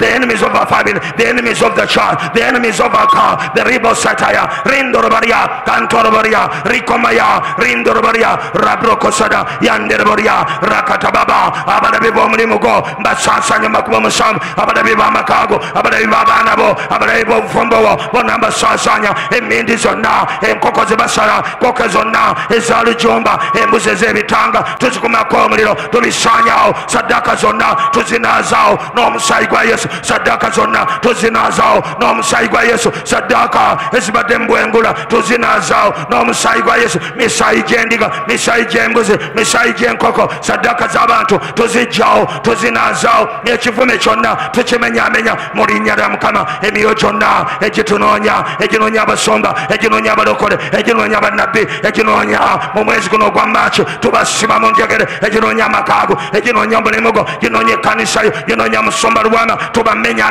Tuba Kuma Comrio, Tuba Sanyao, Tuba Zemabiga, Tuba Tema, Tuba Teka Kutaka, Tuba Symboliza, Evirote Bibi, Tuba Menya, Obusarwana, Tuba Menya, Emio Jona, Ejambarabanto, Tuba Kuma Comrio, Ejambarevito, Tuba Kuma Comrio, Emio Jona, Mio Jarugula, Mio Jaruquata, Tuba Tema, Tuba Kuma Comrio, Tuba Yoko Acid, Morinya Yesu, Oruareo, Tuamba, Emio Jona, Ejambarabanto, Oruareo, Tuamba, Emio Jona, Ejambarabanto, Ejambaren Solo, Ejambara Kapa, Ejambaren Mese, Ejambaren Go, Ejitamria Mongo, Tuba Menya, Tuba Kotola, Tuba Chomrilo, Tuba Sengula, Tuba Zemabega, Ricontamaya, Randerboria, Rabrokotaya, Rindorboria, Rabrokosia, Zendorboria. Amanyambabi agalumbogo n'omwana Fiona gonanga menya gonanga kutula gonanga ochomuliro mukama Fiona yonna gyali mu nsi za Bulaaya omuyambe omwana awonyezebwe mu linnya lya Yesu. Ayi mukama ekisa kya Katonda kibeyongere sente bazifune buli kimu kyonna ekyetaagisa kirabiswe mukama tusaasanya buli muntu saasanya obusale bwa Setaani yogera obusale bwa Setaani busaasane mu linnya lya Yesu obusale busaasane eddogo lisaasane okufa kusaasane amagombe gasaasane ebyenimi embi zisaasane essalo zombi zisaasanye byonna bikwate omuliro amabanja gasaasane gakwate omuliro obunafu busaasane bukwate omuliro obutakulaakulana obutagenda maaso ennyumba omumaka tubimenyamenya tubyokya omuliro emyoyo gyonna ebitambo by'abasajja ebyokuyomba ebyokuba abakazi tubimenyamenya emyoyo gy'obutasiimibwa egy'okukyayibwa tubimenyamenya tubyokya omuliro tubitematema tubikumako omuliro ebyayambala bbaawo ebyambala booswo tubimenyamenya tubyokya omuliro tubikumako omuliro ebintu byonna ebisiba amakaago ebisiba emirimu gyo byonna tubikutula mu linnya lya Yesu. Kati sabira omwezi ogwokusatu n'ogwokuna osabire Easter yo mukama mu linnya lya Yesu tusitula Easter season ejja mu maaso awo mu linnya lya Yesu tusitula okukyala kwa Pastor Kimuli mu linnya lya Yesu tusabira endi eno mu linnya lya Yesu engalo ya Katonda egolokoke egolole mukama eri abantu bo egolole mukama Easter eno mukama wabeerewo obugabirizi yambaza abantu bo leesa abantu bo Bayibuli egamba abantu bange tebaliswazibwa ayi Katonda wange kwegalira mukama leeta obugabirizi eri abalokole worldwide leeta obugabirizi eri abalokole worldwide batandika okulaba ebirungi ebyensi bali ebirungi ebyensi mu linnya lya Yesu ebibadde bibasibye bikotoke ebibadde biganye bisoboke ebibadde bisibye bisobolokoke mu linnya lya Yesu. Amen. Gamba gwe Setaani va maaso gange. You say, you devil, leave my way. Njagala bw'oyogera. I want you when you speak. Oyogere alaba omuntu awo. You speak as if there is someone before you. Kyebayita okulwana entalo ez'omwoyo. What they call spiritual warfare. Kwe kulwana n'ebintu ebitalabika ng'ebirabika. Is to fight with invisible things as if they are visible. Njagala okkirize nti waliwo ekintu ekitalabika. I want you to believe that there is something invisible. Ekireetera ebintu ebyo ebirabika okubaawo. Which causes the visible things to happen. Akavuyo k'olaba mu business. The chaos you see in your business. Emabega waliwo emyoyo. Behind it there are spirits. Giyinza okuba baatumye emitume. Perhaps they were just sent. Nga bagiwadde n'enkoko eya lujuuma. kuyomba. They were hired and given sacrifice. Naawe sacrificing. You should also offer Teekamu amaanyi. sacrifice. You put in more Oyogere effort. ng'obigamba mu linnya erya Yesu And mutte tell them in bizinensi the name yange. of Jesus, lose my business. Amiina. Amen. Kati gamba mu linnya lya You say in Yesu. the name of Jesus. Sikuwulira mu linnya lya Yesu. Saddaaka z'ababi. The evil sacrifices. Nzisazaamu. I cancel them. Nzikutulakutula. I break them into pieces. Gamba saddaaka z'ababi. The evil sacrifices. Zikwate omuliro. Let them be consumed with fire. Saddaaka z'ababi. The evil sacrifices. Zisaanewo. Let them Mu vanish. linnya lya Yesu. In the name of Jesus. Waliwo abawaayo saddaaka nga za kusiiba. There are people that offer sacrifice of Nga basibira fasting. embaga yereme kubaawo. Fasting for your wedding not to happen. Obwo bulogo bwa kirokole. That is witchcraft in Christianity. Amiina. Amen. Gamba saddaaka z'ababi. You say the evil sacrifices. Zisazaamu n'omusaayi I gwa cancel them Yesu. in the blood of Jesus. Abo abasiibira embaga All yange. that fast for my Abasiibira wedding. obuweereza They bwange. fast against my ministry. Abasiibira okulaakulana They fast kwange. against my Byonna bye babadde prosperity. bakola. Whatever they've been doing, Mbisazaamu. I cancel them. Bikumako omuliro. And I set them on Bisaanewo, fire. bisaanewo, Let them be bisaanewo. destroyed. Let them Bisaanewo, vanish. bisaanewo. Let them go Bisaanewo away. n'omuliro. Let them vanish. Let them be Bikwate destroyed. omuliro. Let them catch fire. Mu linnya erya In the Yesu. name of Jesus. Amen. Amen. Gamba ayi Mukama. Say, oh Lord, Waliwo omuntu gwe wantegekera. there is a person you prepared Waliwo Esther wange to be my Esther, gwe wategeka that you nga prepared, gw'olikozesa that you shall use okuleeta obulokozi to bring salvation eri obulamu bwange. unto my life. Ayi Mukama. Oh dear Lord, Abalabe nga benneetoolodde. as enemies are surrounding Nsaba me, Esther I alabike. pray that my Esther Nsaba manifest. Esther I alabike. say my Esther to Mu linnya manifest erya in Yesu. the name of Jesus. Nangirira I declare ekisa kya the Katonda grace of God to kijje eri obulamu bwange. come upon my life, Kijje eri amaka to gange. come upon my Buli home. kibadde kinsibye Whatever has been binding me, nkyekutulako. I disconnect from me. Nkizza emabega. I regress it Nkigaana. and I deny Mu linnya it lya in Yesu. the name of Jesus. Amen. Amen. Gamba gwe confusion. You say you confusion. Yogera gwe confusion. You say you confusion. Va mu bulamu bwange. Live my life. Kiddemu weka. Aha. Kati va mu kukyogera wulira ng'oyogera. Now don't just speak but feel Kiddemu. it. Again. Otyo. Ddamu era. Gamba gwa mabanja. You say you debts. Va mu bulamu bwange. Live my life. Mu linnya erya In Yesu. the name of Jesus. Era kiddemu. Repeat it. Otyo. Get out of my life. In the name of Jesus. Kiddemu. You debts. Get out of my life. In the name of Jesus. Gamba gwe okufa. You say you death. Va mu maka gange. Get out of my home. Nkusazaamu. I cancel you. Nkunaazaawo. I wash you out. N'omusaayi gwa Yesu. By the blood of Jesus. Genda wala. Go far away. Amiina. Amen. Ani amanyi kye bayita okufa? Who knows what is called death? Abamu okufa mukwatakinga ku kufa kw'abantu kyokka. Some of you attach death only to humans. Naye spirit of death ngeze makaago. Naye omwoyo gw'okufanga when it has come to your home, Enkoko ziyinza okufa. even the chicken can die. Kapita afa. Capital can be wasted. Communication wakati wo ne maama wo efa. Communication between the relatives also dies. Communication wakati wo ne bbaawo efa. The communication between you and your husband dies. N'obeera nga oli ku island yo n'oli ali ku yiye. You are on different islands, each of you. Gamba nti okuva leero. You say from Ngoba today, omwoyo gw'okufa. I cast the spirit of death Ogutta abaana bange. that kills my children, Ogutta abantu that bange. kills my people, Ogutta that kills ideas. my mind. Olwaleero Today, mu linnya erya in the Yesu name of Jesus, ndagira ofe. I command you to die. Gw'okufa fa.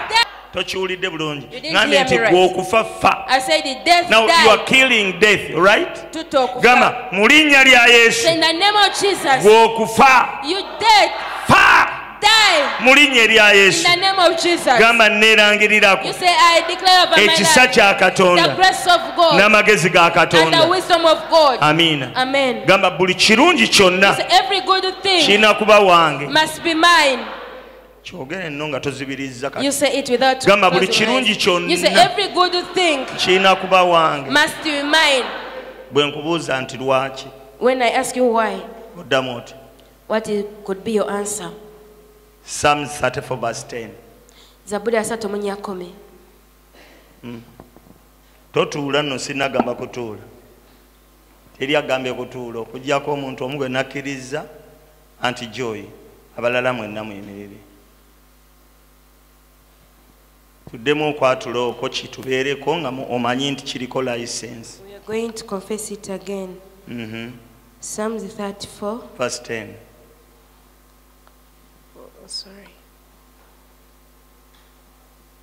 It says, The younger lions do lack and suffer hunger, but they that seek the Lord shall not want any good thing.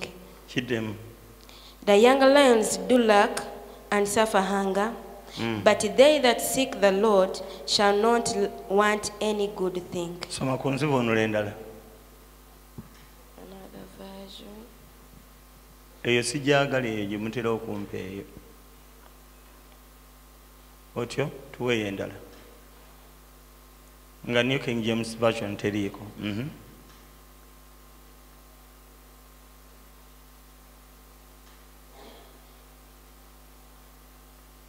Soma. NIV. The lions may grow weak and hungry, but those who seek the Lord lack no good thing. The lions may grow weak and hungry, but those who seek the Lord lack no good thing. The lions may grow weak and hungry, but those who seek the Lord lack no good thing. The lions may grow weak and hungry. The lion is the strongest, actually one of the strongest beasts. Amen? In the jungle. But the Bible says the lion may grow weak and hungry. Now remove the lion.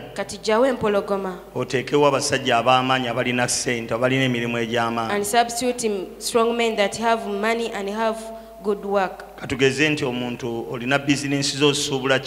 Let's say someone has a business and deal in China. When you even have the merchandise in the store. And you grow weak and hungry. You get.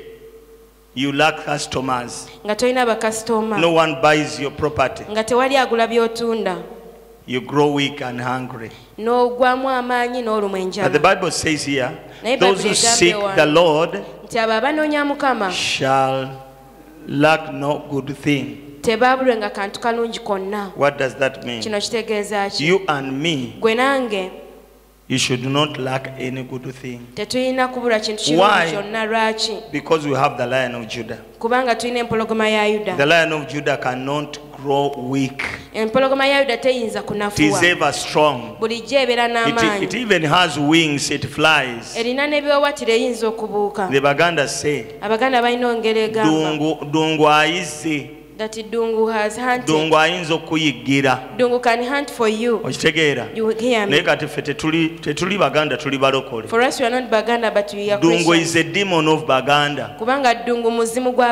But for us, we have our lion, which hunts for us. If you want a job, amen. Amen. It hunts a job for you. You eventually bringing it at why? It is strong. Amen. Amen. So back to the scripture. The lions may grow weak and hungry. Can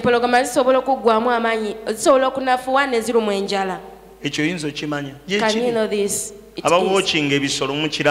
The coaches of animals can see it. A lioness can hunt and besieges different animals, but they live. It besieges and fails. And it grows weak and you see it walk. But it's not the same way to the Lion of Judah. The Lion of Judah, if you give it an assignment, you will never lack anything good. Amen. Amen. Akati. Today the lions may grow weak and hungry,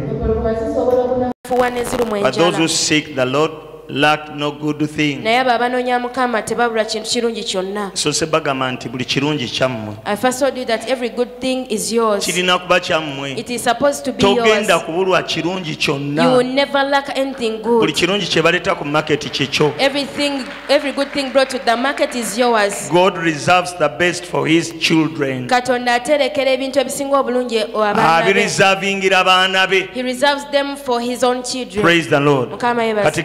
mu linnya lya Yesu. In the name of Jesus. Ebyange byonna byangu. All my things come to Ebirungi me. jangu. All my good things Noonya ngoberera. Locate me and follow me. Noonya. Locate me. Sikuwulira gamba ebirungi jangu. You say good things come. Ebirungi ngoberera. Good things follow me. Mu linnya lya Yesu. In the name of Jesus. If you are doing it for the first time, the Bible says life and death lies in the power of the tongue. Amen. Amen. Whenever you confess, you are confessing life.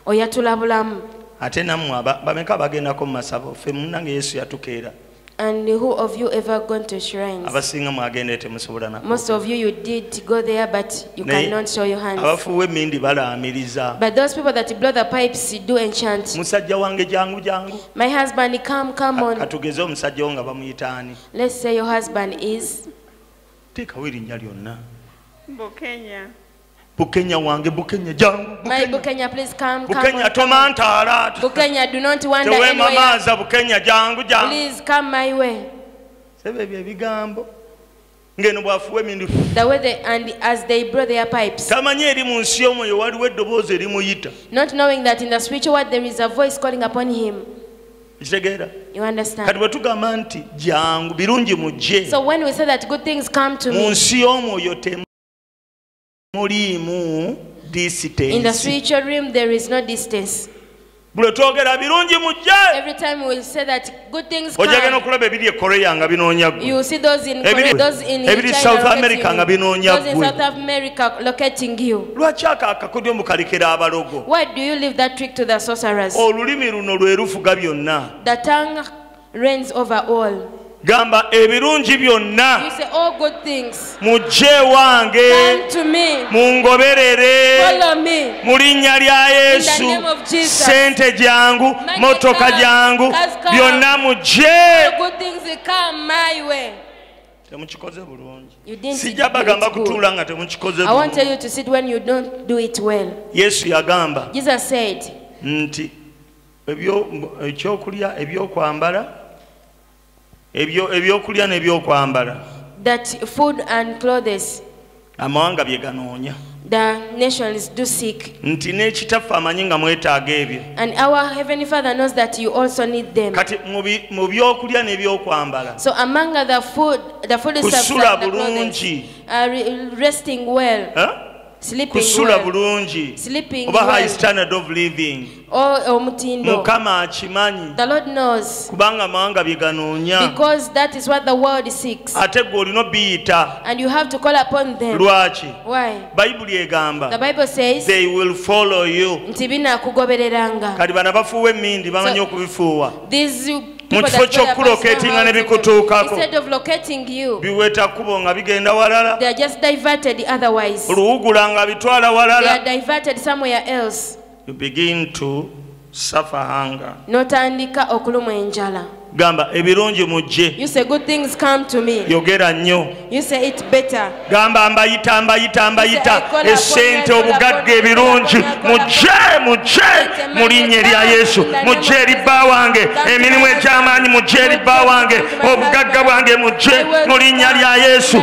Emirimu eminene esente millions billions mujje mbayita mbasikayo mu linnya lya Yesu. Biyite bijje mu nyumba fridge ennungi ennyo kuuka ez'akabi buli kimu microwave byonna mbiyita mu linnya lya Yesu. Byonna mukama wange mbiyita mbijjayo mbisikayo biveeyo bijje mu linnya lya Yesu Kristo. Nziremu. Should I repeat? Kale ekyo tukiyise gamba nti olwaleero buli kyange kye baatwala kikomewo kyendi mu linnya lya Yesu.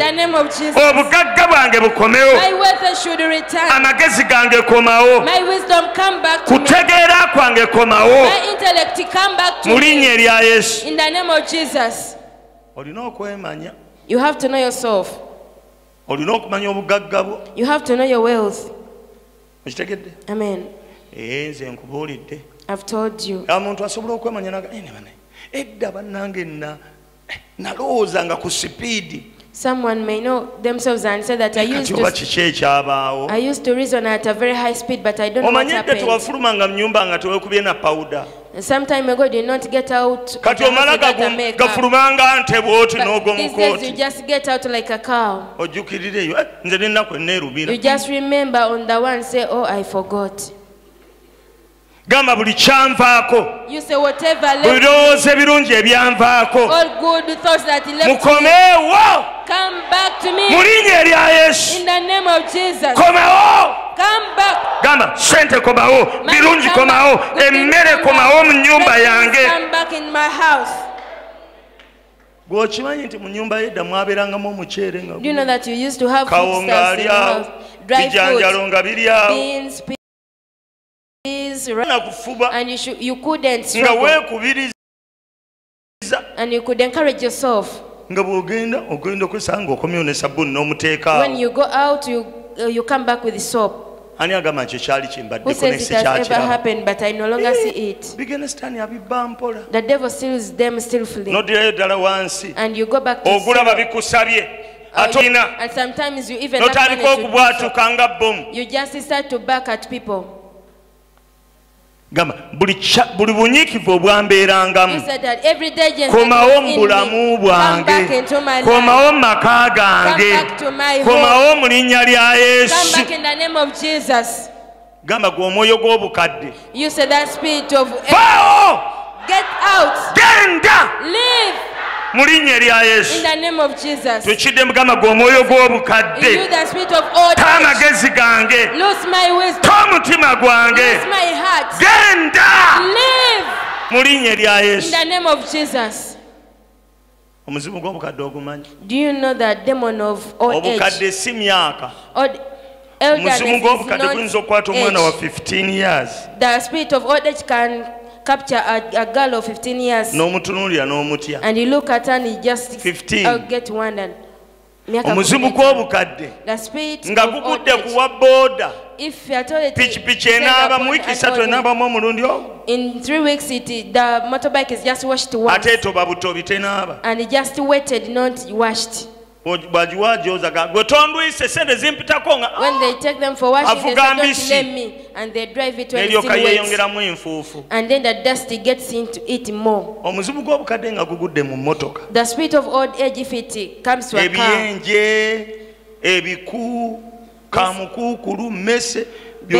abavuga Kampala road embese newamatuka nevaamu a rat just comes out of the car. Omuzimu gw'obukadde nga gugudde ku sister. When the demon of old age comes upon a sister, tastylinga nviiri, they can't style their hair, tasenya mannyo, they don't brush their teeth, era tuba tuyimba haleluya, and when you are singing hallelujah, kivaamu ng'okyusa ekifo, you just change the position ogamba otanze jja mu mwoyo, and say perhaps this person may take me out of the spirit. Omuzimu gw'obukadde nga gutudde ku muntu, the spirit of old age, if it sits ne bw'aba n'engoye atuuka ekyanaga oba leero nyambala ki, even if they have many clothes, they come to a time and say, what should I put on today? Yeeganya planning ahead. They don't plan ahead. Enkya lwa mukaaga oba Sunday oteeka okuba kati ng'omanyi ky'ojja okwambala. Tomorrow is a Saturday or a Sunday, you must know what you shall put on.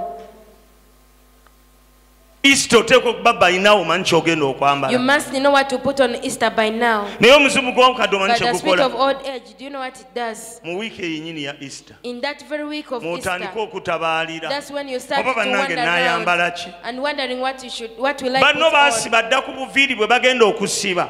Your fellows have already deposited on the hair pieces they're going to otuuka mu use. saluuni okabaka. You just go to the salon and start looking around. Oba nsibaako ono. I wonder which one I should plate.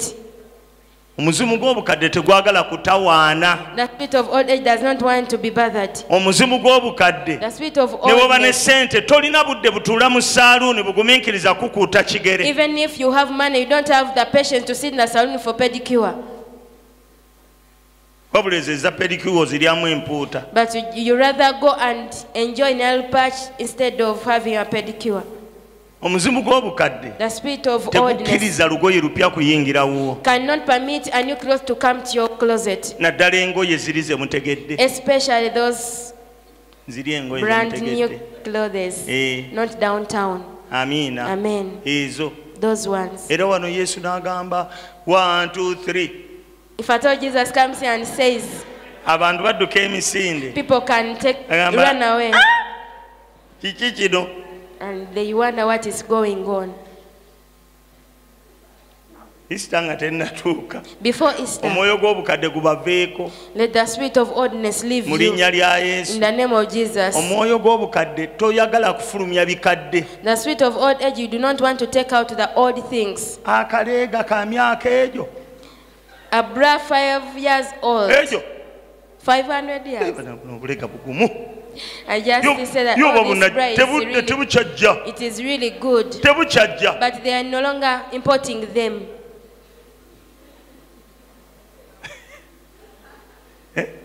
It is just like you've even got a marker where it is. You take it out and burn it.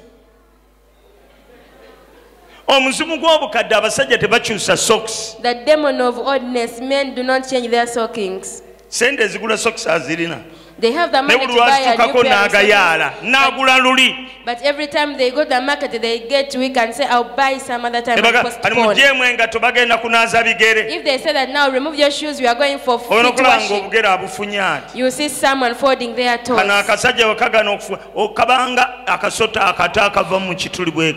big toes is like a snake getting out of a hole. That is a demon of oldness. A spirit of oldness.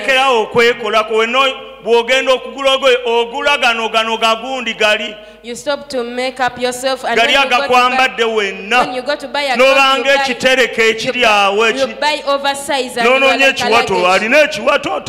you'll try to look for a waist, but you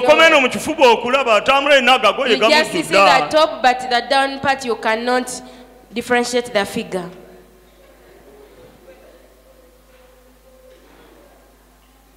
A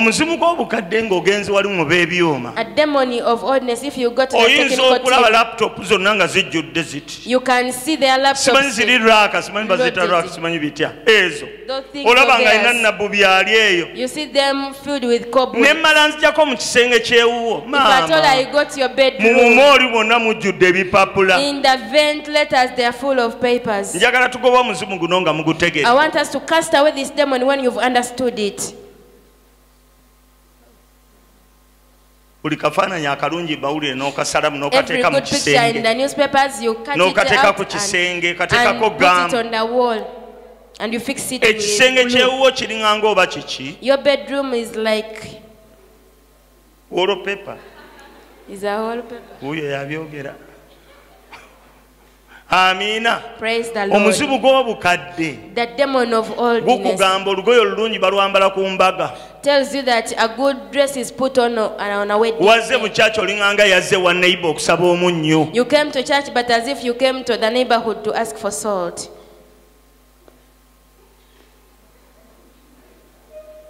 Are you there? You look at the masks. It is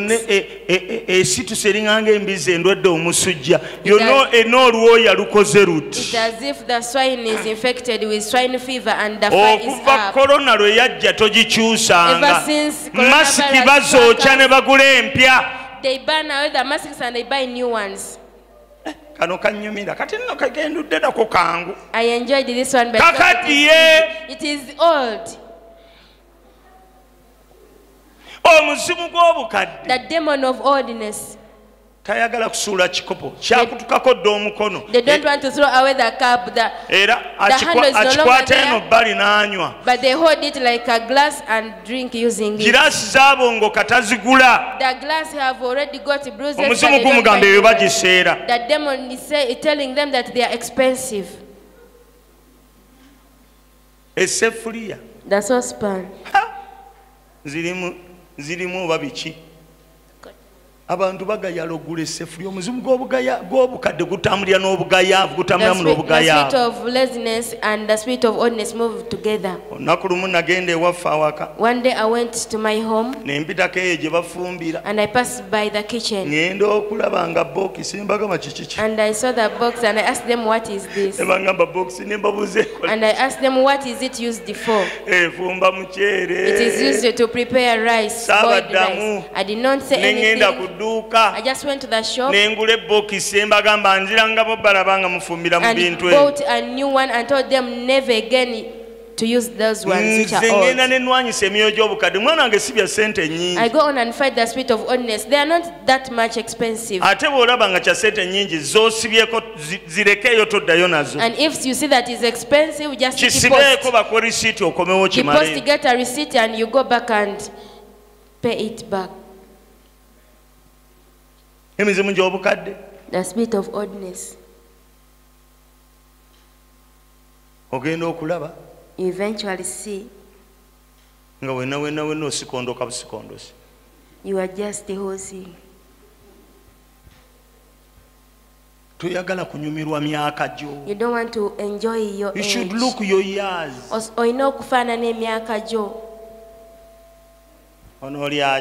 What will you eat today? Boche? Nuts and hard yams.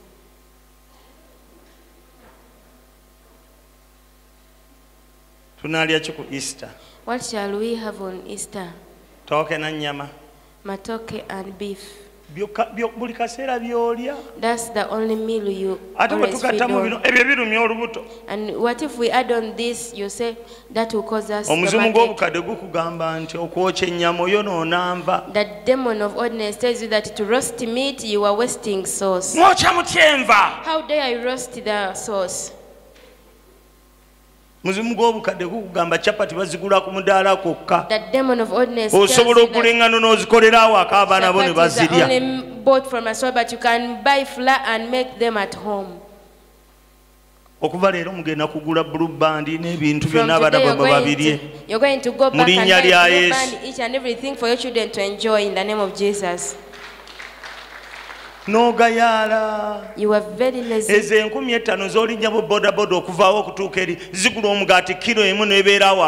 5,000 can buy a loaf of bread and be at home. Isn't it? Do you know that you can give it to a boda man and you don't feel any problem with it? But yet that 5K, you can use it to buy a whole loaf of bread.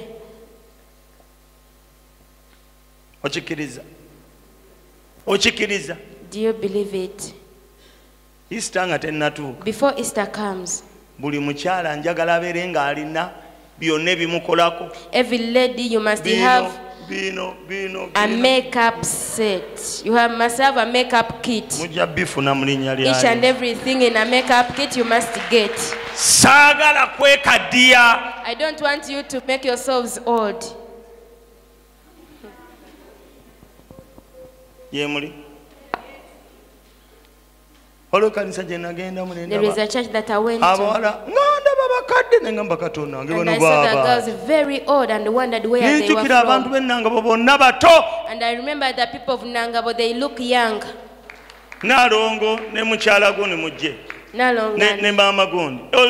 Elders, women. Elders, please come over. Please come. Florence. This is what I'm talking about. The demon of old age is no more. Look at her. Come on. Come on. What is the difference? Can you spot the difference? Yes, can you spot the difference? The demons of old age are no more. The devil is to die. But you would have been putting on a big dress. Because you should put on gomasis on their functions. But even on weekends, how dare you put on a gomasi? Yoli. Are you there? Bato. Do they look young? Oh. Bato. Yes, they are. Amina. Age is just a number. Emyaka number muwendo buwendo. Oshitegedde. Obwongo bwabwe bukyali obwo balaba bwe batyo. That's the way they perceive. Fwe bwe tunaaba tugenze mu ggulu. If we go to tegenda heaven, kuba mukadde. there will be no one old. Tetukaddiwa mu ggulu. We do not get old in heaven. Omuntu afaanana ng'ono ayinza okulowooza ekitegeeza n'ebirowoozo bye bito. Such a person has also a young mind. Mweddireyo. You can mwebale kubangula muzimu gwa bukadde. Thank you for overcoming the demon of old age. Balabika bulungi. Mukama yeebaze. Praise the Lord. Tebalabika bulungi. Don't they look okujjako ng'olina nnugu. Unless you are just envious. Balabika bulungi. They look good. Baweesa Katonda ekitiibwa. And they glorify God. Era tosobola kulowooza nti ekkanisa yaabwe eri 10 miles from Kampala. You can't think that kanisa yaabwe eri mayiro 10 okuva e Kampala. Sikyo. Isn't it? Omugoba omwoyo gw'obukadde. You should cast away the spirit of nsaba Katonda abawe ebirowoozo ebito. I pray to God to give you mulabe ng'abato. thoughts of young people and think like the youth. nga mukola ssente. That's when you shall remain working money.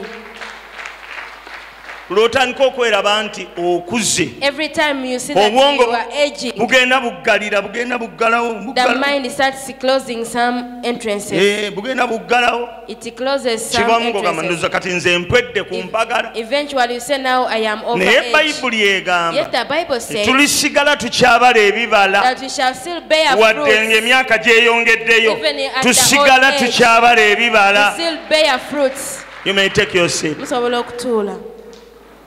There's a gentleman who challenges me. Waliwo omwami He's not born again. Si mulokole. He's called Professor Wavamuno. Bamuyita Professor Gordon Wavamuno. Praise the Lord. Mukama yebaze. Who knows Gordon Wavamuno? Ani amumanyi? Bw'oba omumanyi nze omwami ansomooza. He challenges me. Ku myaka gy'akyakola bizinensi eyimiridde mu Kampala. At his age he can sustain a business in Kampala.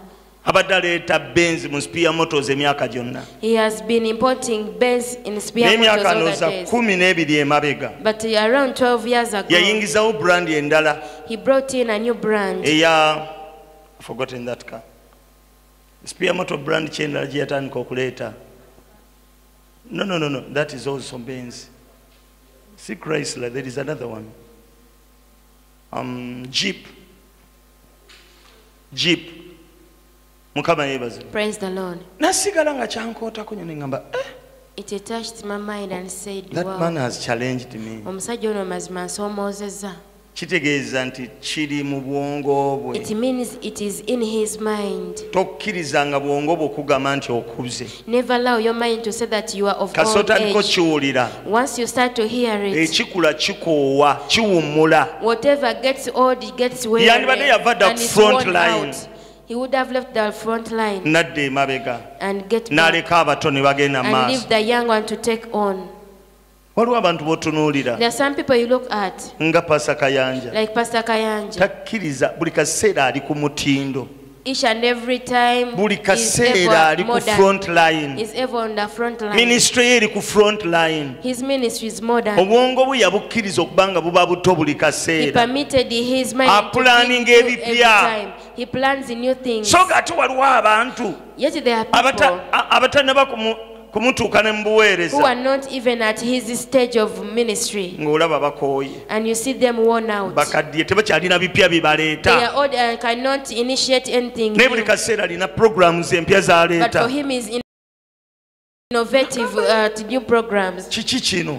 It comes from the engeri mind. gy'osetingamu gy'ofomatingamu obwongo The way bwo you format your brain. matters a lot. Ekola kikulu nnyo. Amen. Amen. Olisigala okyabala ebibala. You still bear fruits. Wadde emyaka nga gyambuka Even at the old osigala okola age, amagoba. you still make profit. Osigala okola You amagoba. still profit. Amiina. Amen. Mulwanyise obukadde. You should fight old age. Amen. Amen. You Mubulwanyise. should fight it. Babulwanyisiza mu bwongo. It is fought in the mind. You must endeavor to see that you are modern at every generation. You must fetch at each generation. Amina. Amen. At every generation, you must do something. Praise the Lord. Irene also smote the spirit of old age. Every time she is of young age, you stand up and wave us. You just take a catwalk here, and those who would like to die, God dig their graves. I said the walking, they are not connected, waving and catwalking here. Okay, some catwalk in the aisle here. Okay, stand up, don't walk. I've saved you. You should thank me. Praise the Lord. Every time you fight old age, you still have favor before people. Amen. Amen. The Bible says that you take out the old for the new. If you've not yet fought old age, in your living room there are baskets and mats, and even your TV set is covered with that kitambara.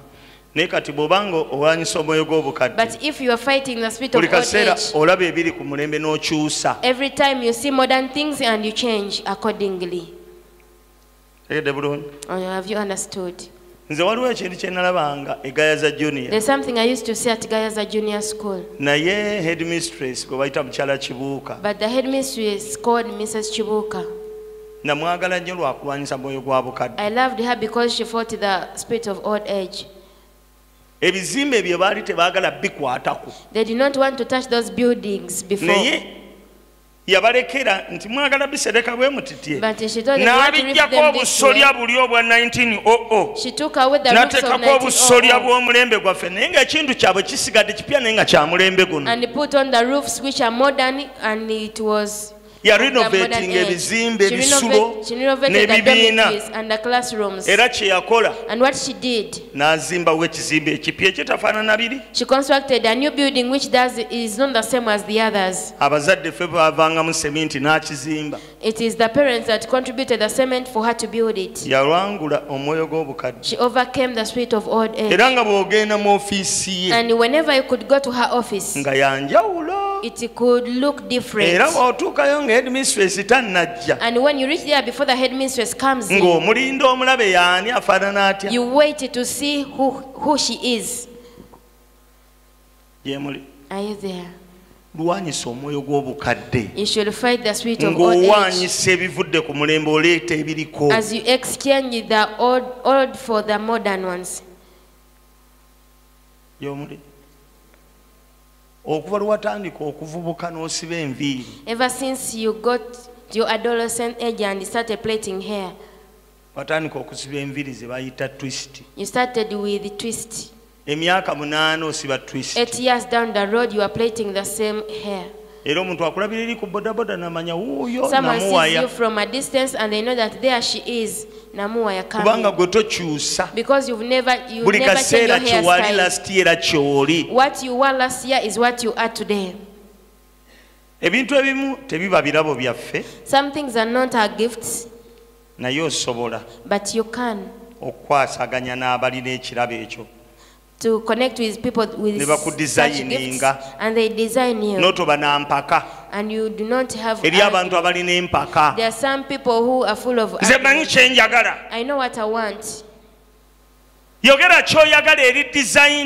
You speak what you want to the designer. And advise you according to your line.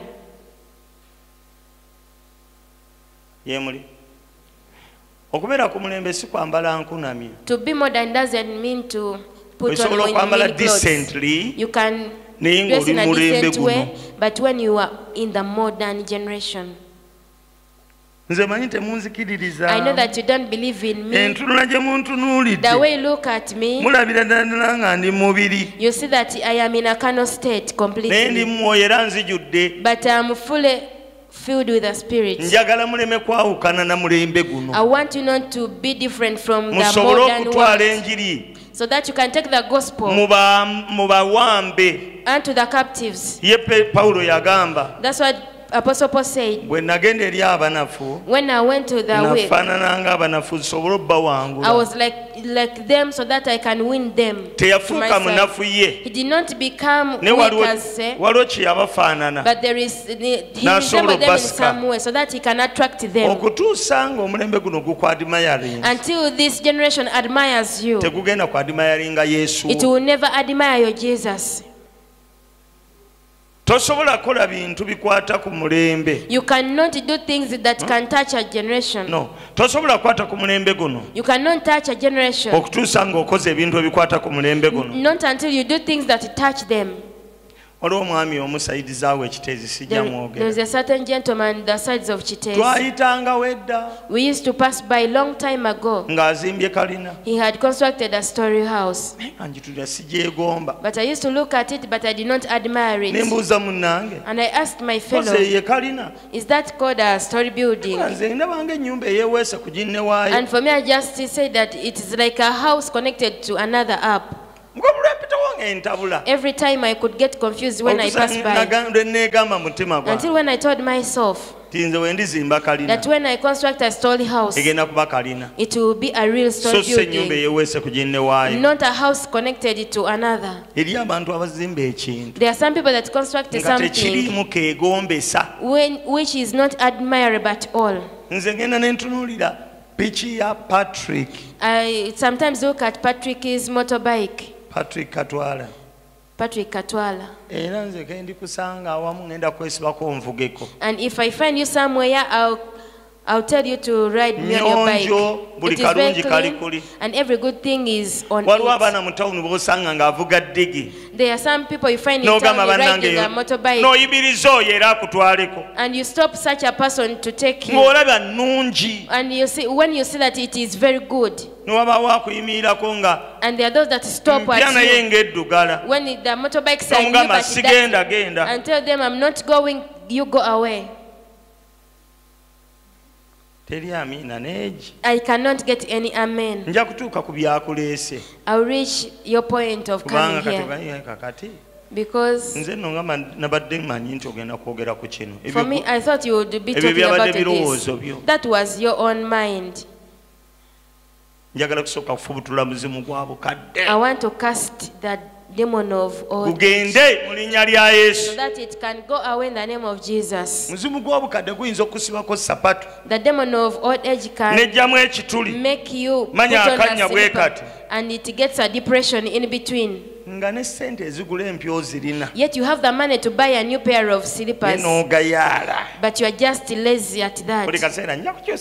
Every time you're just talking about it. When I go town, I bring a new pair of sandals. The demon of old age is saying, take away. You have to first overcome it spiritually. There is a way it alights on a mosquito net and it grows there. And you do not change it. You cannot change it. When you see a hole there, you just tie it up. You tie a knot there. A demon of old age moves in such ways. Should I tell you some other thing of a spirit of old age, a demon of old age? It makes someone lazy. You also tell me some. Let me see whether you've understood. Those that overcame it and Florence, tell me some things. Bedroom what? Bedrooms are fake. Cleaning our bedrooms, especially under the bed. Under the bed. When time you go to them, you get a heap of dust. You tell me something.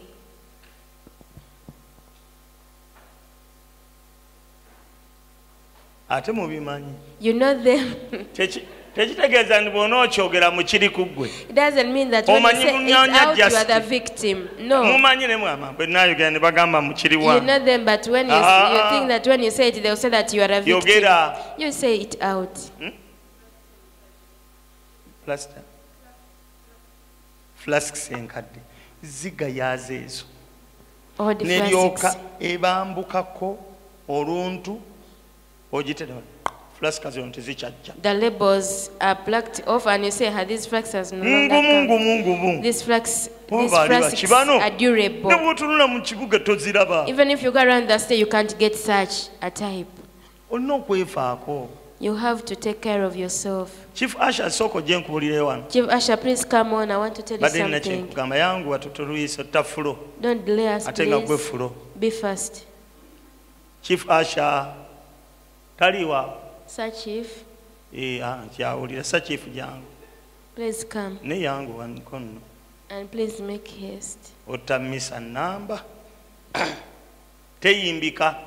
It is not easy. It's not easy to lead a mass, and yet it is important. Welcome back. Amina. Praise the Lord. Hallelujah. Amen. Amina nyo. Amen. Ngotidde. How comes you fear? She overcame the spirit of old age. Amina nyo. Amen. Afudde agenza atunula totomera abantu. Totomera abantu. Okuba kuyita mukungujjo. Waganda balina ebigambo agenze mukungujjo talaba nyamanyi wano wempita awulidde mu kibira. Mukama yeebazibwe. Praise the Lord. Olina okuyiga okulabika obulungi. You have to learn how to look good. Kubanga bino bye tuzze okusaba. Because what we've come to pray for, bireeta mukisa. They bring a blessing. Nze nno njagala babuulira. I want to tell you. Si buli muntu alina ssente nti ali bulungi. Not everyone that has money are well off. Okubeera obulungi kutandikira mu kulaba. Being well off starts with perception. Amen. Amen.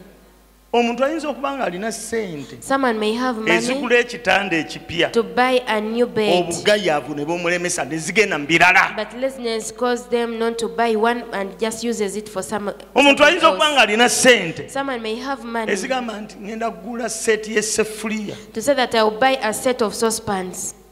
Naye sente ezo n'ogayaala. But you just get less at it. Olaba kati njogeddeko gw'omuzimu. I was spoken about to this demon. Gogenda kulaba buli agenda okufuna sente weekend ye. Whoever will get money this weekend. Ojagenda okulaba ng'agula box, agula esseffuliya. Buying different things. Ne w'onoogulayo bbiri. Even if you buy two. Ojagenda okulaba kati w'onoddayo eka. When you go back home. Ojagenda okulaba ebikopo ebyabongoka. You will see those bruised cups. Kubanga mbyogeddeko. Because I have spoken about it. Ojagenda okulaba akaleega kobadde otenda obugumu. You realize that bread that you thought it is so durable. Kana akaleega kale nakagula nga omwana wange asooka junior. You say that I bought this at the birth of my first child. Kagumu. It is so durable. Katereka money pass. Katereka. It even keeps a wallet. Katereka amafaranga. It keeps money with fire. Mukama yeebazibwe. Praise the Lord. Amina. Amen. Byonna byonna ebyo bigenda. All the things are living. Emyoyo gy'obukadde. The demons of old age. Gigende mu linnya lya Yesu. They should live in the name of Jesus. Omutwe gwo ogwo guyingiremuko ku kika ky'enviiri ekirala. May you have a new hairstyle in that head of yours. Yoli. Amen. Amina. Kyusa ku nviiri. You change the hairstyle. Edawin this time surprised me. Perhaps it is almost a week.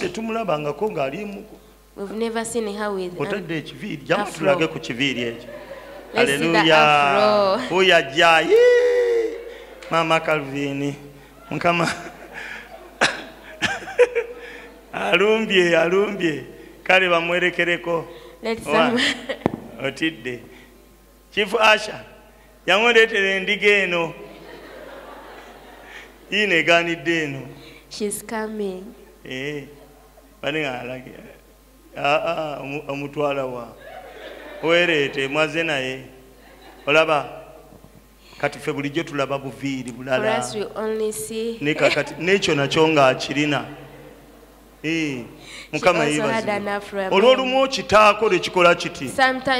Abalabe bo ne bagamba bana ono bukyanga tumuloga dda buto bannange ssente zaffe fudde.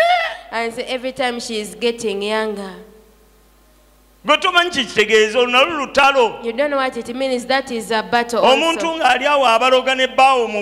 When someone is there bewitching you with your husband for you to run bankrupt, and you put in frying oil and fry. You put in the chicken and fry, make that sound. At night when she blew the pipe for your husband to be sacked, they will be discouraged and say, oh my God, I wasted my money. And eventually they will say that that woman is a witch. You should begin with people that say that you are a witch. They have ever bewitched you but he failed. Though for you did not bewitch them back. There are some things that make our battle easier. We've knocked at the heaven, and the blessings are on the way.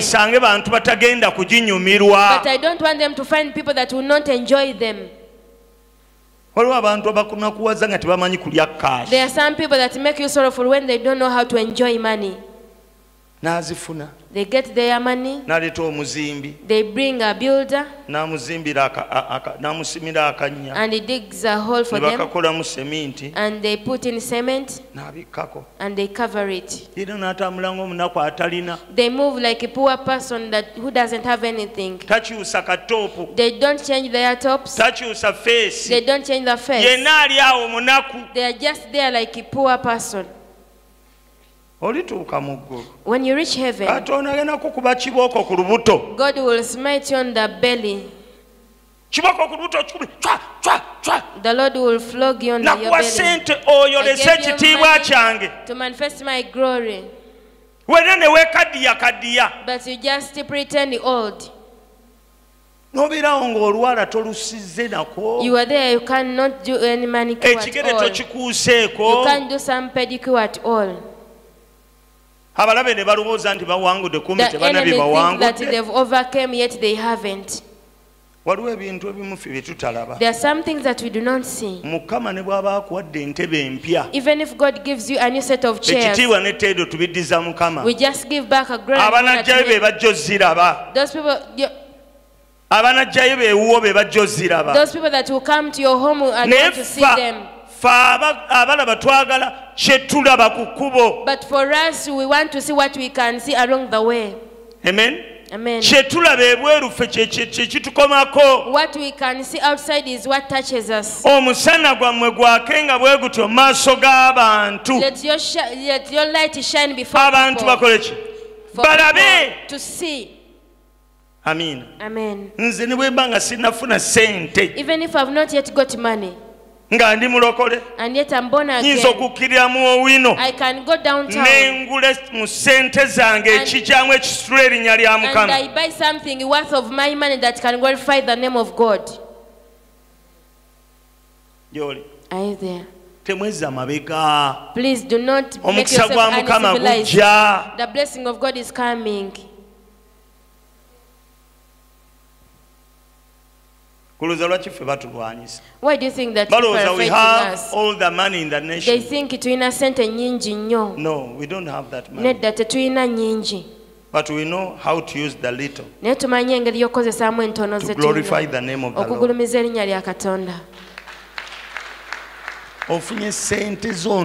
You've got your little money. You have enemies. You go to a hardware shop. You buy some paint. You bring a painter to paint your home. Your problems will stay inside your house. But the viewers will and say that man has a lot of money. That woman has a lot of money. Yet you just silenced them.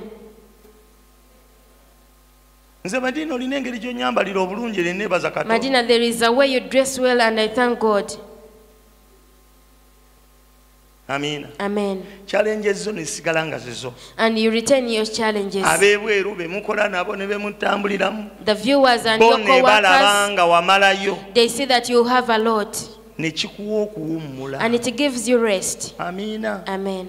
Madina, oh, Madina, I don't understand you. Sachif,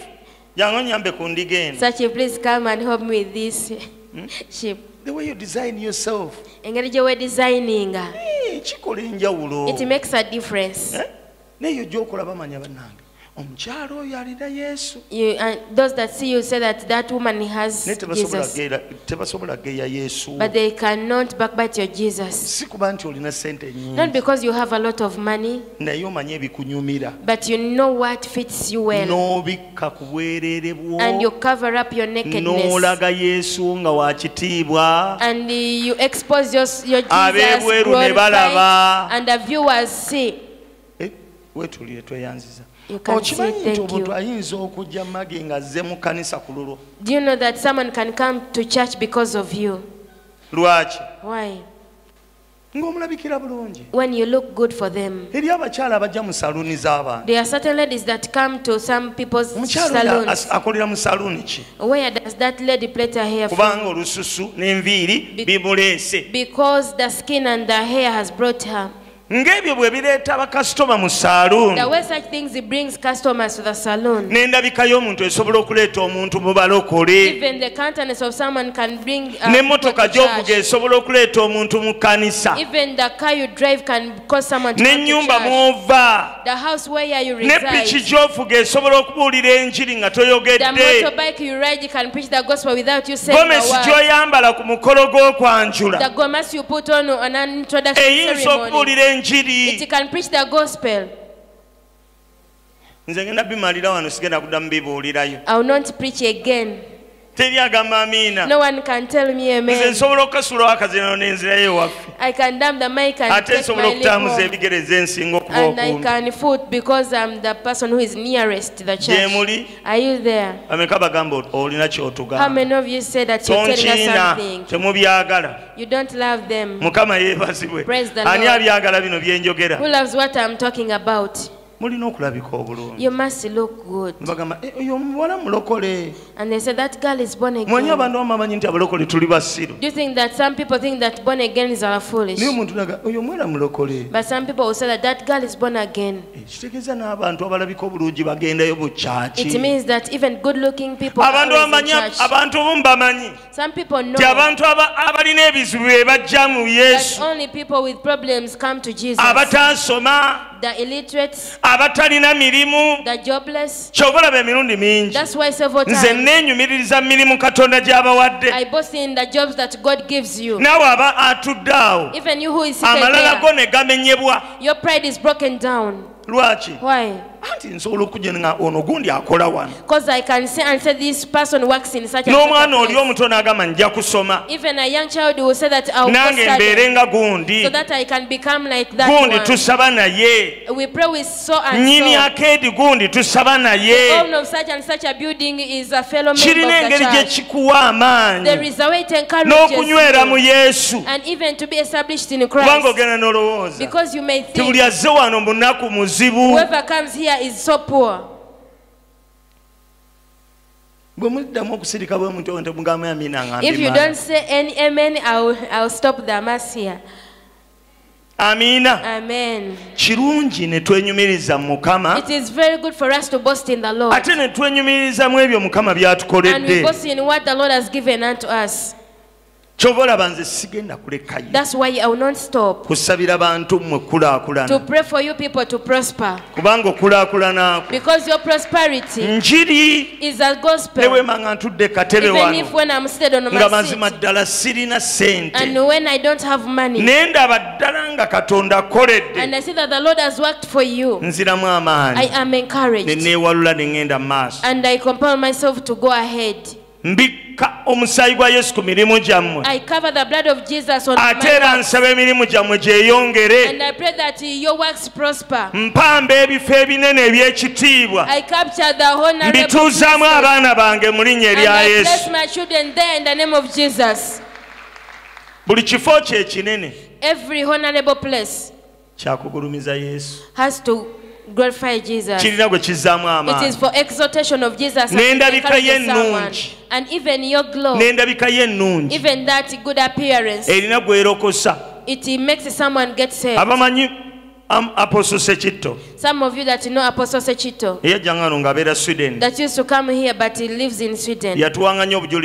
He used to testify to us that he got saved in an overnight. But when he went for salvation, he met the pastor that was preaching, putting on a very nice suit. That's why he came back, because the person that led him salvation was dressing up very smart, and he was established because of that. I kept on thinking about it, and I said, okay, appearing good is a gospel,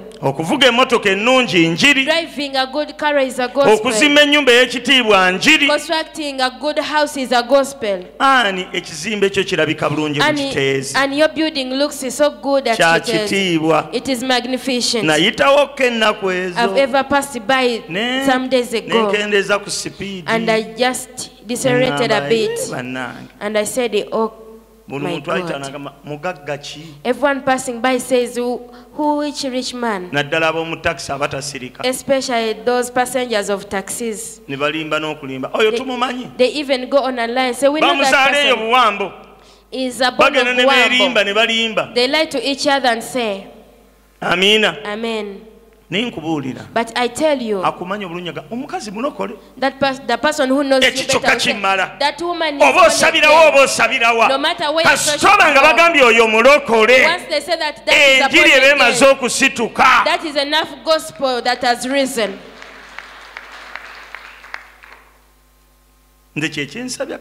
That's why I pray to God for Christians to build up arcades in Nangabo. And let me be part of them, Lord. Raise up your hand if you want to be part of those building arcades. I pray, oh Lord, do it for us, so that we build arcades according to the prophecy that he prophesied, that your servant Robert declared. The stories are beginning with us. Give us a blessing to construct business arcades in the name of Jesus. Amen, and receive it in the name of Jesus. That's the gospel. Amen. Amen. If someone misses and say, who is the owner of that arcade? It is for Mr. So and so. Is it a Muslim or a Catholic? They say it's a born again. Even born agains do reasonable things. We have to take away that kind of thing. And you build a perfect school. It is for who but a believer. You start perceiving them, please. You construct a building of 4 floors when a born again Christian is the landlord. Amen. Amen. Another man that touches me is called Mr. Ntake. Who knows him? He has a lot of things apart from the confectionery, but he has also buildings. Amen. Amen. He has been my landlord before he shifted the shop. But when COVID struck, we said, okay, let's remain with others and leave the city center. Amen. Amen. But they used to build the building. I didn't know that he was the owner. Later on, when we had got a room, and I realized that Ntake was the owner. And I wondered who born again do not perceive this way. Ntake never grows old. Every time his brains are sharp. Don't you admire such men? There are some youth that have got money, but they have not been able to think like the same way. And yet he is not even born again. You find men that have a vision. They buy a piece of land in the city. Then another man that's by mind. I thought about him yesterday and today. It's called Mutasa Kafero. He doesn't grow old. He has left the city. Now he has come to Kasanga. The buildings are coming up. And I looked among the born agains. There is an age where they reach and they just give up. And you see that they do not have any innovations at all. Amen. Amen. But you see the man Serwada, Pastor Kayanja and the rest, they're still having a perception. They still have a perception. They put up a TV, they put up a radio station, they put up different things. You understand? Then they expect you to build a better cathedral. They bought land. But a born again is just counting the years spent in salvation. 30 years in ministry. They are retiring abroad. Yet they have no legacy left behind here. It is about perception. You people of Nangabo, I'm telling you, you've not yet begun. You have to build one of the biggest cathedral in Wachiso. In the name of Jesus. You know the spirit of old age can cause you to be contented. This church of ours is so neat. Shall we ever leave it? We shall leave it here. And we pray in it in the weekly days. Amen. Amen. When we are few in number, we just have meetings. When you have meetings, small meetings, we convene from here. But if God is giving us things, we want a big cathedral, one of the biggest in Wakiso. We shall construct it. And it's the Lord that builds. But if you start to permit the spirit of old age, you stop at the boys' quarters and do not construct a main house. A certain man told me that, Pastor, never come to my home. And I asked him why. No, please. And he told me one thing. If you ever build a house, if you start to build, never start with the boys' quarters. You start with the main house. And I asked him why. I got stuck in the boys' quarters. I started the main house to the foundation level. The workers worked and took the money. That's why I've said that never come to me home. And I told him, he just teaches me away broad daylight. And yet I knew. The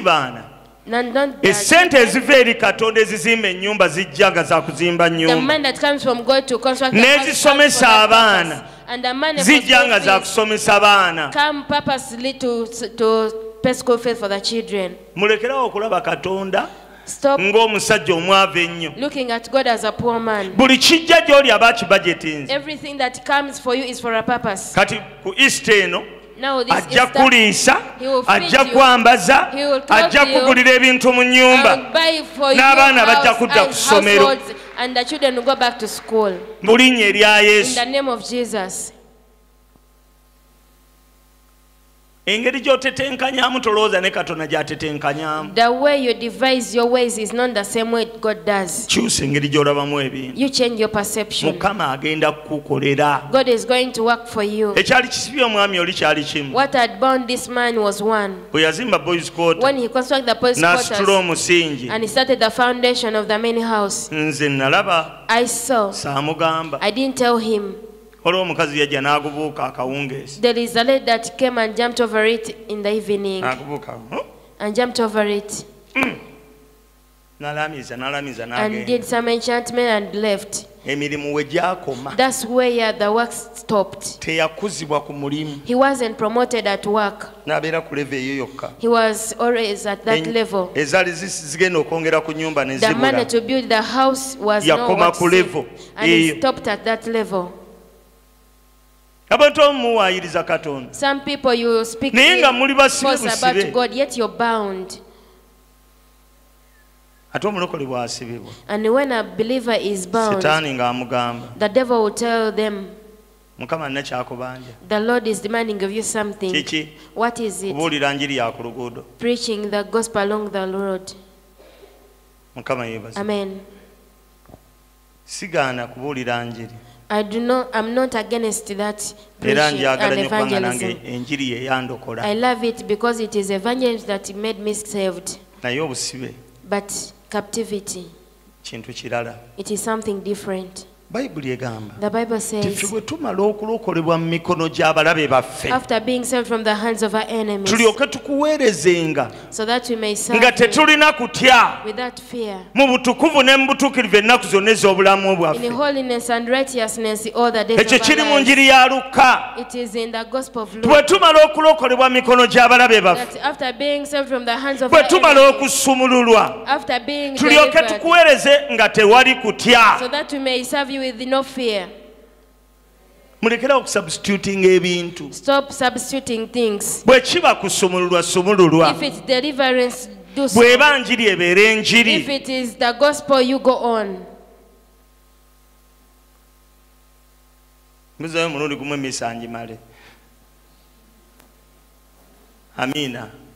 Praise the Lord. I don't ask for amen. It is you that you start it. Praise the Lord. Hallelujah. Hallelujah. Is it what I'm talking about you don't want or you don't understand? There is no flow. Are you so tired? How many of you fasted? But I also did. But I'm stronger than you.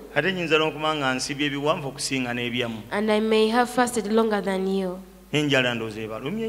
Perhaps you're hungry today.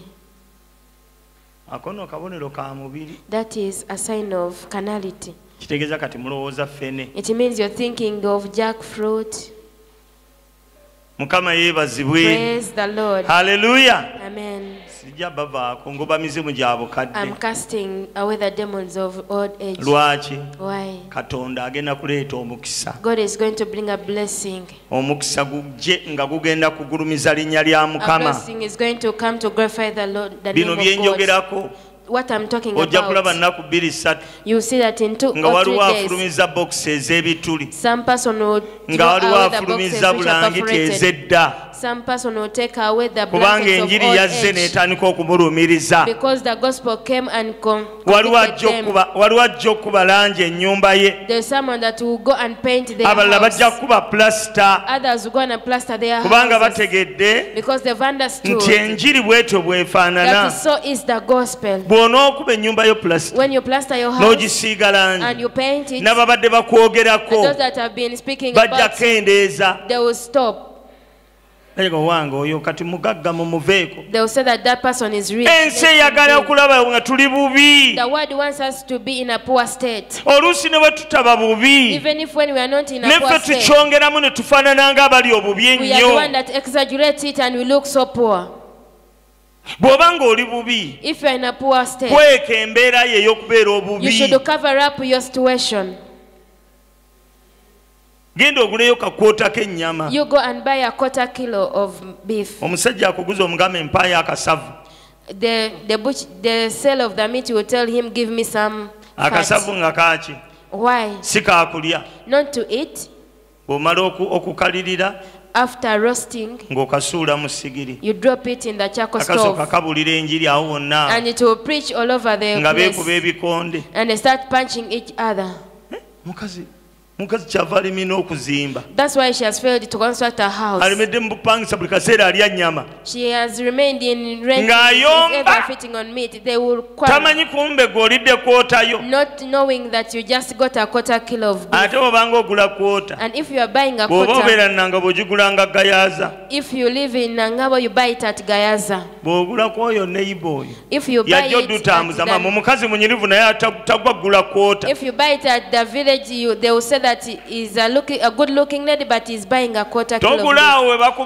Don't buy at the butcher where they know you. You go to a far butcher. Amen. Amen. Do not disclose your nakedness and your weakness. That in-law that speaks ill about you in the family, when they visit you, try your best that you don't lack a blue band in your home. Amen. Amen.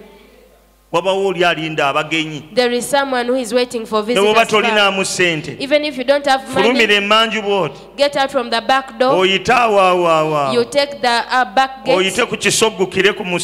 You go past by the auntie and reach the shop. And you get some buns with 1 cup of milk. You prepare for that in-law of yours tea, and you also put blue band on the bun, not knowing that she's the one that has ate but without eating, because you only had 2 kilos. They will go back to the village, and I said the other people are so rich. Yet you just covered up your nakedness. Never disclose your weakness. Are you there? You shouldn't disclose your weakness, especially to those people that speak always about you. That person that said that which kind of woman did our brother marry? That in-law of yours that speaks about you. You show them a good heart. You will win them to your side. Even if they are going back, you should back for them some bread and say, this half of the bread you will take it, my dear in-law. Are you there? We should leave contention and wrangles. Amen. Do the evil good. Every time you do them good, you are winning them to your side. If God gives you money, do something that people will be amazed at. You buy a gomasi for that mother-in-law who hates you. You go to your mother-in-law's place and plaster their house. And you paint it. That stepchild of yours, take her back to school. No one can say amen here. Sure. You will do it. Amina. Amen. That girl that used to abuse you and did not want to. She asked for a dead year that did not have tuition. You get time and go back and pay for them. And they get ashamed. Are you there? When you get money, you can change the wardrobe of your husband. Buy for him suits, shoes and stockings. And they'll come back, Mama Nakanjako. Whose clothes are these? And you said that they are yours. When I went to Dubai, I did some shopping for you. You start laughing.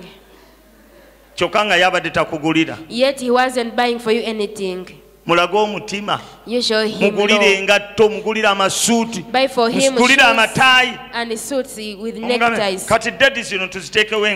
And you ask him, where should we put the old ones? I request that we burn them out. If you are not so torn, you can give them to the brothers. You will regain favor. The blessing comes. It is on the way. But when you receive it,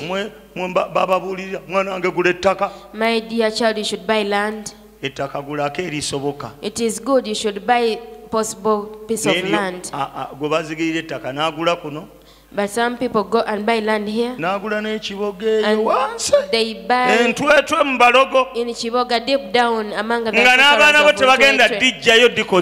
when their children will not go there to use it. You buy land nearby and build a house there, rental houses, so that you can enjoy your money when you are still alive. But you go deep down in Chiboga, even the names are not easy to speak. What is the name of the village? Kabindula. Which kind of name is it? You board a bus, the bus stops and you foot. You do some things of your generation. You are seeking the Lord. The Lord will give you money, but invest them in God. Where they will God. You should balance things. As you build apartments, and you also buy a new cloth. You find a person, they ask, who is the owner of this house? But look at the landlady. When you tap them, even ash can drop from their skin. When they are so pale. For whom are you keeping it? Investing. Take a cent the same way you enjoy the money. But do not overspend. Amen. You invest as you also put cash in yourself. I think you've understood the gospel better. And I can see you are in that line of investing in yourself. Praise the Lord. Have you understood? Let's exalt Jesus and silence our enemies. That's what I'm praying for in the name of Jesus. That's why I pray. The projects to prosper better than that. Amen. Every person here, I'm speaking this for one reason. I am very convinced, I feel that what we are seeking for is already in the house. I do not want. I don't want you to be a loss to me. That money just went through the hands. They did not invest it wisely. No. You should invest it in something. Construct a house alongside the road and get out of renting and do work from there. You can, that place will prosper and evolve. Get somewhere and put your investment there. It is money that makes money.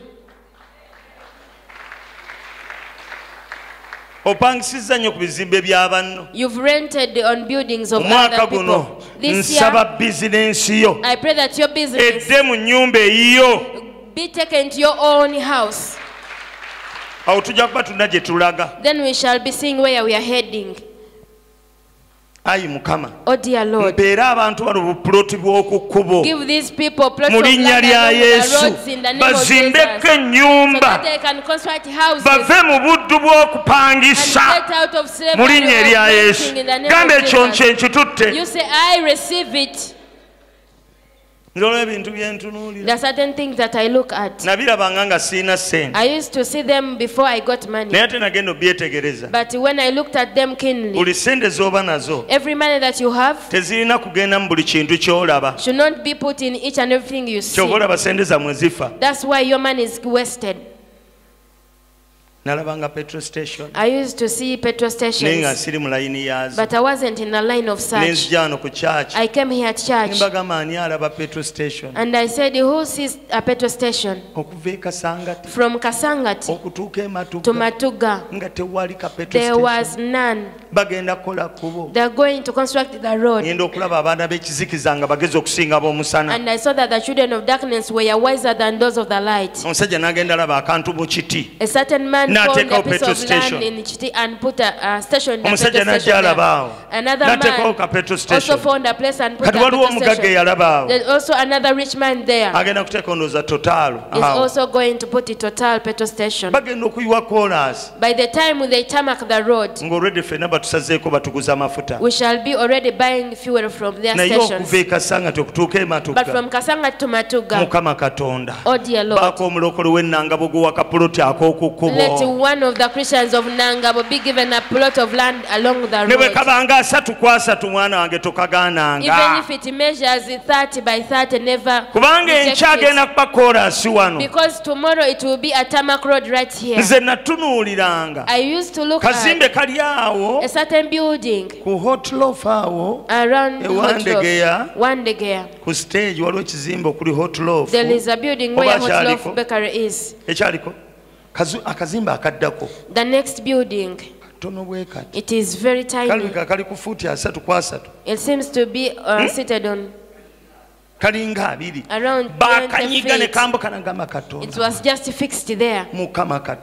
Oh Lord, even if I have only that, it will be enough for me. It was well furnished. It is small, but well constructed. We are speaking all this. The heaven will give you money, and someone will come when they are selling certain thing at a cheap price around the road and say, I want to buy 5 acres. 5 acres. They are good when you have something here. The Lord gave me land last year during the lockdown in the village. But by the time he gave me that, even around here I had a piece of land in the city, and you have to be placed in the upper and togeza nova mu kibuga sigazayo okugulu mu kibuga ne mu kyalo oteekeyo and even the rural area have one. Okirekera ani ekibuga? Why are you leaving the city and whom are you leaving it for? Okirekera zikaloli Are you leaving it for the Marabostock and the Indians? Sibalaba mu kibuga tusigaleyo. We have to remain in the city. Kati ekibuga kigaziye. The city is kisembedde eno. Bwe kiba kisembedde eno oluguudo kunayi Mukama nga bw'oli omulamu baako omukazi oba omusajja g'owaako akapoloti mu linnya erya Yesu wabeewo omukazi oba omusajja afunako poloti ennene egenda okulumiza erinnya lya Mukama. Lord. Awo ng'okolebwa asa kyekyo awo musawo gwe nkwesiga kubanga oweerezaawo. Amina. Praise the Lord. Kati tunule eno. Now pay attention here. Abalokole bwe zifaanana. That's the way born again Christians, their churches are. Omubuulizi bw'aba alina amafuta. When the preacher is anointed, every time he speaks, something's flip. Hallelujah. Amen. Of this blessing that has descended at Nangabo today. How could you get man and just feed? It won't be possible, and I cancel it. You shall feed and look low as you fast, and you establish businesses. The things of anointing does not matter about the age. A 25-year-old can buy a piece of land, and it is there. Without money to construct a house, and it is there, and waits, and prays until God opens a door. There is a certain gentleman at Kasangati. For him, he was He's one of them that bought plots along the road. How did I know? He used to be our neighbor. The plot where Equity Bank is. Equity Bank. That gentleman, before even the Equity Bank came, there was a bank that there before. By Uganda Microfinance Union, those. It was Mr. Naliali and it was a microfinance union of some people. So this gentleman, when they went to the owner of the plot, they told him that sell to us this piece of land. I said, I'm not selling it. I want to lease it. And they leased it. He got money. I said, even if I pass on, when the lease expires, my children will be the owner of this building. When I heard such news, I said, okay, I've learned this. Who has learned something? If you see a place that's along a road, when someone is sticking on you and saying, but sell to them, you say them lease it. You've taken out yourself from the lease. What you've given is what you've got. But you have planned for the future generation. And you tell your children that this lease expires in such and such a year, but never renew it. You start from there to be landlords. Another gentleman I've ever heard about is also amazing. He was told that we want to buy, and he said it's not on sale. Authorities Aboboyinza told him there must be a building here. You must either build or sell it. Do you know what he did? He told the buyers, come and show me the plan you have for this place. They sat on the table and he told them, the first and the second floor are mine. The second and the rest are yours. And they agreed. Amen. Amen. He did not construct, but they just shared the building. They built for him and they shared. You are just there in Rangos. I'm not giving them my land. When the word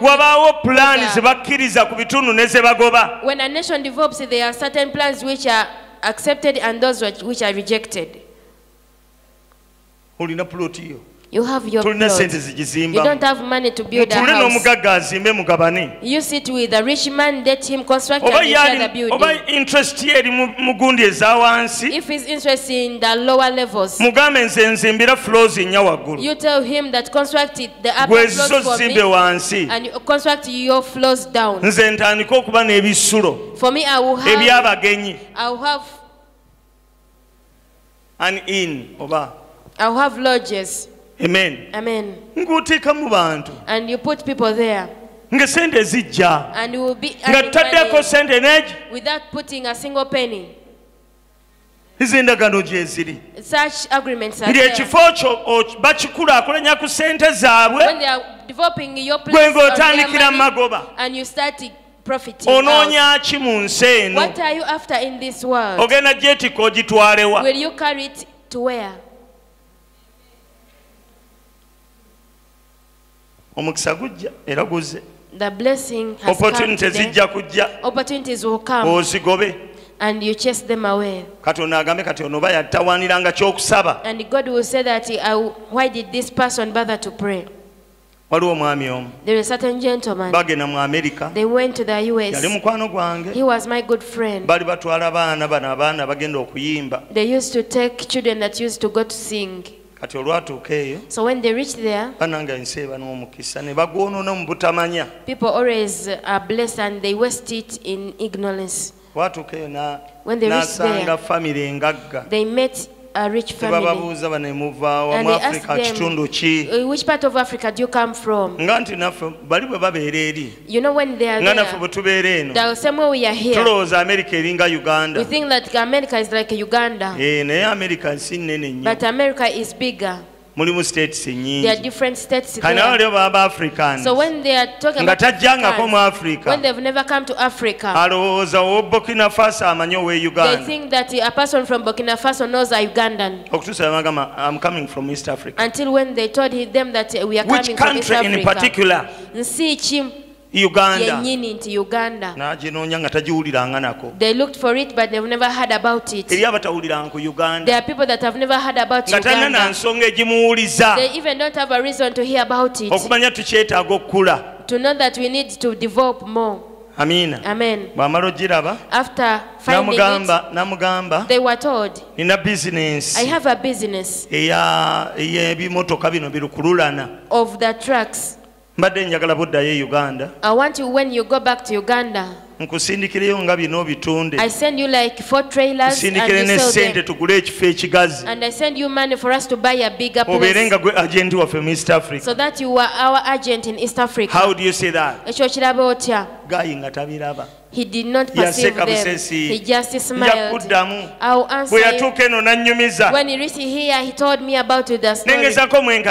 I tried to encourage him, but he was totally bound. But and these days I pass by him, but he's a very poor man. You reach to heaven and said that, Lord, didn't you give me wealth? Yet even that ticket that took him abroad wasn't his. I felt so bad.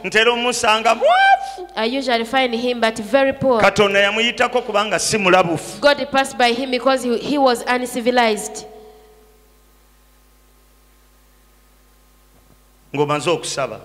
After praying, better expectant. That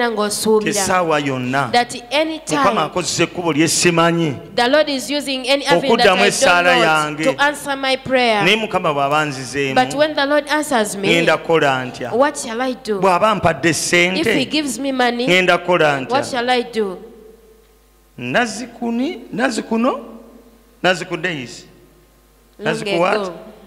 Mukama yebaziwe. Nazikuno omuntu bw'atema ekikajjo. Long ago when someone could cut a sugar cane, atemerako n'ensigo. Could cut even the top part.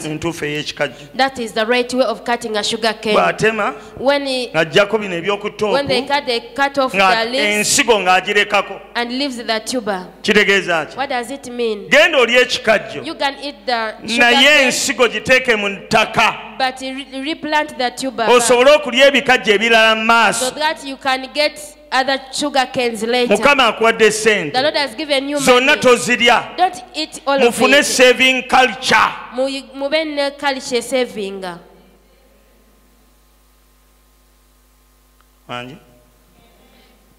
Saving. You open up a bank account. Even if you are jobless, I'll pass you when you have a bank account. Even if you've not yet got a job. That's why I pass. And I cast demons. I bind the demons of your family. Because I want you to get a job. And when you get one, after learning saving, things will be well with you. The demon of old age can make someone else to get an account. And when you get one, you can even deposit 2,000. Even 2,000 can be saved. You can save any amount you have. Amen. Where is your amen? We have several banks here. We have Equity Bank. Microfinances. We have different microfinances. There is a microfinance after Church of Uganda. Kasangati. After the Church of Uganda Kasangati. Church of Uganda Kasangati go yambuka. Bagiyita ani? What is it called? Hani? Gwe tomanyi Kasangati omanyi Bamba. Kasangati omanyi ku Kyabesigye. Ani bagiyita ani gundi eyo? Microfinance eyo. What's the name of Olaba obutamanya ku savinga naye era temugimanyi. Because you do not know how to save, you even you think that just you don't know that people save from there.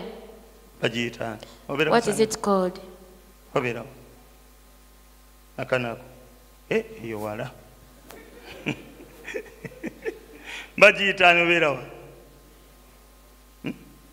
Nangabo kitundu ki? Musenta munyini omu osulawo nga kalooli. Ani amanyi bw'otuuka e Kasanga? Ne manyi Kasanga Church of Uganda. Who knows Kasanga Church of Uganda? Mrs. Wasaka. Mukyala Wasaka bagiyita ani eyo? Microfinance eri awo. Ani? Jacinta. Jacinta si ddwaliro. Isn't it a health center? Mukama Katonda wange.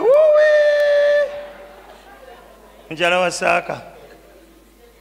Nedda nyabo. Jacinta eri side eno ddwaliro. Jacinta is a medical center. Neno kankuya waliwo microfinance emu. There is a microfinance there. Only one. Nedda. Jasta. Waliwo microfinance bayita Jasta. Teriiwo. Eri ku kizimbe kyandi. Omanyi wa Rashidi?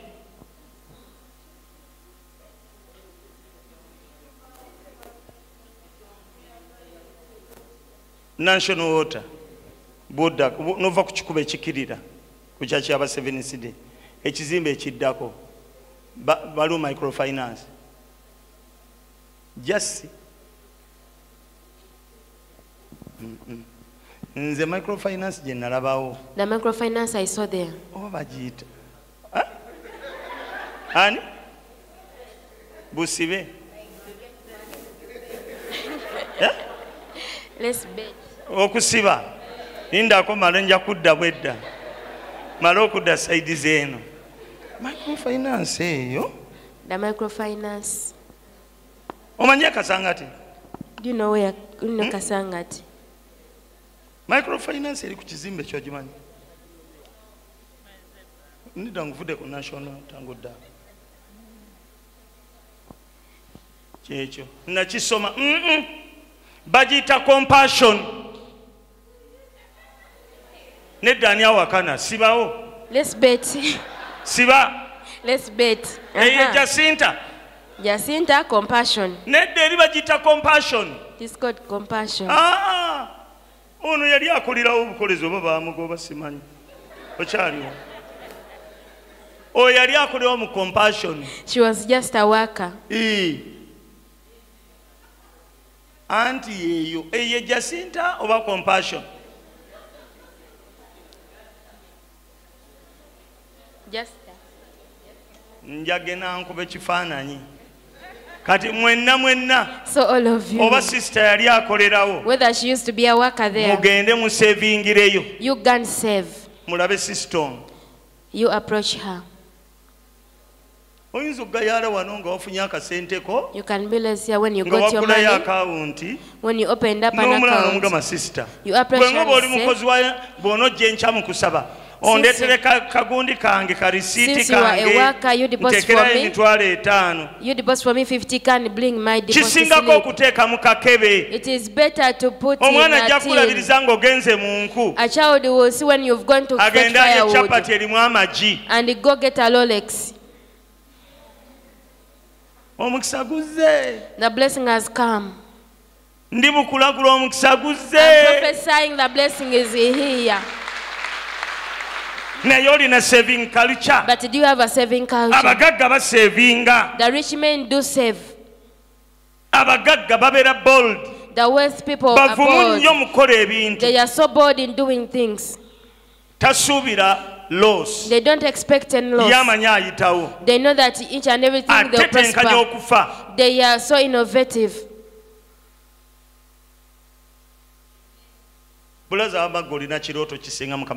Brother, which dream do you have if at all God gives you money? You used to be.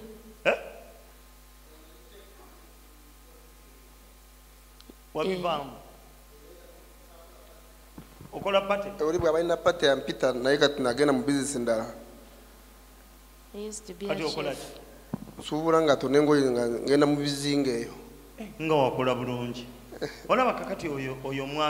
I've loved him. When you trade clothes to Kasanga, you fail. Because where you've got them, anyone can board a bus and go there. But for him, he goes where they can't reach. That is good wisdom to make money. He goes to the islands. If you go to the islands, even if you take earrings, the fishermen, if you bring them jewelry, they even want those the glitters. You can make money from the fishermen. Pastor, what kind of work should I do? It is very easy. What is called business is to answer to the need of a place. Not to compete with others. Amen. Amen. Answer to the need.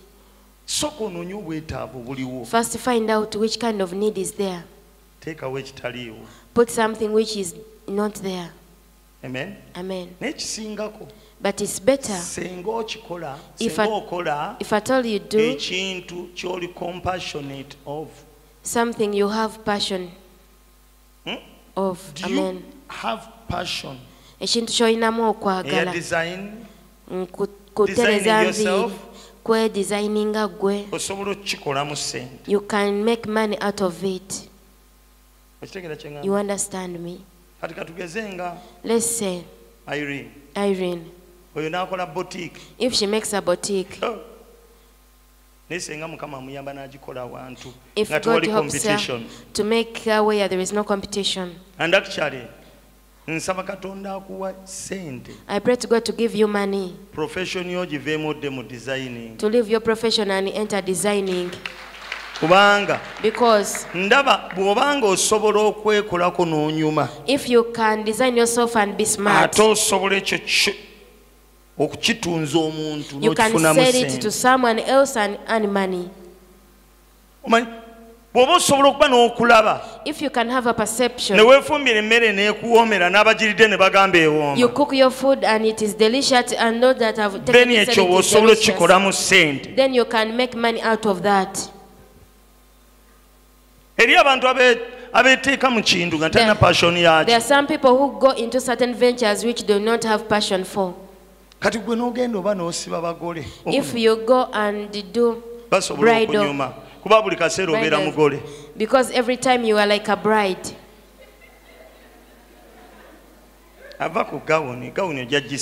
You know, leave alone. Everyone will put on a gown. This is different.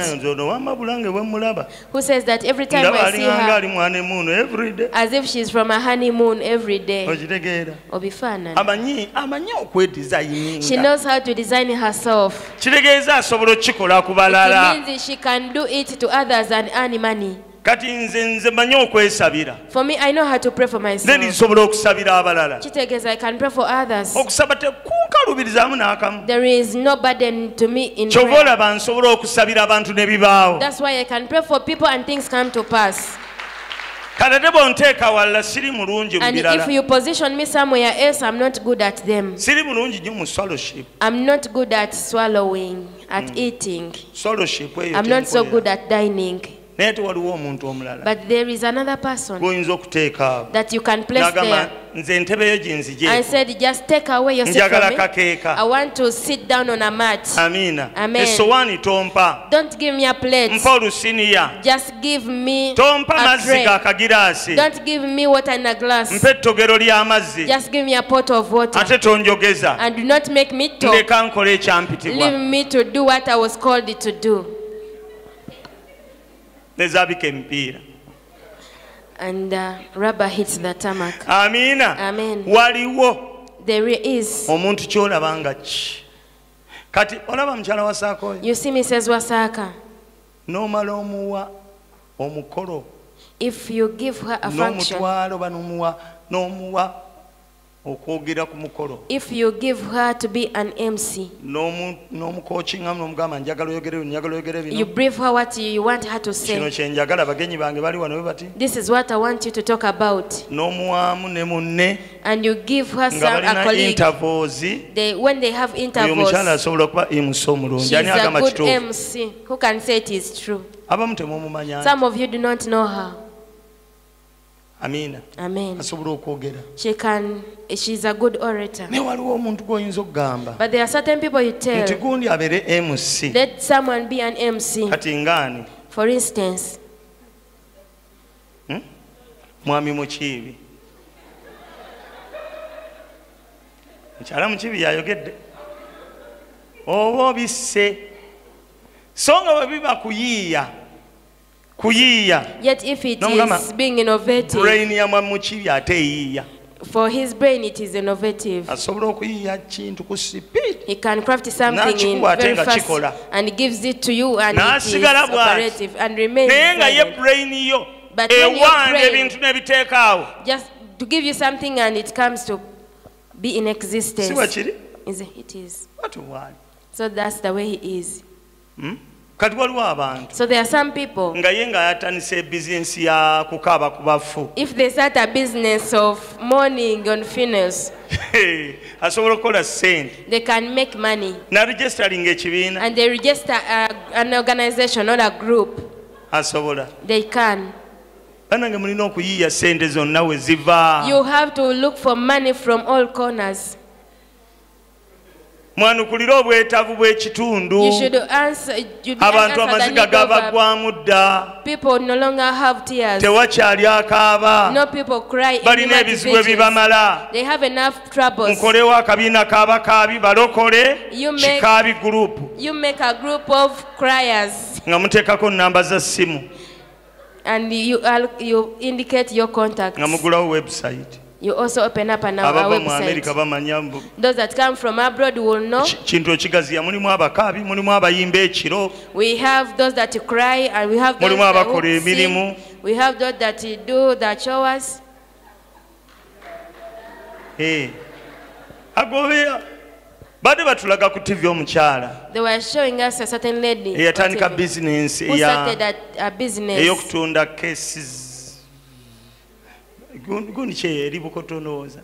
Funeral service. A certain funeral service. That lady actually yatandika kati olwaleero. She started, but today ali mu bakasitoma batamanyi namuwe. She has numerous customers. Naye yakitandikiriza mpola wano e Uganda. But she started it slowly in Uganda. Wano senga tufuna kye bayita obwegassi. If at all we get what is called cooperative, we can get money. In certain places like this way, if there is someone standing and he hires something and talks to brethren who have hard hands like mine, and they are diligent and hardworking, and puts a signpost,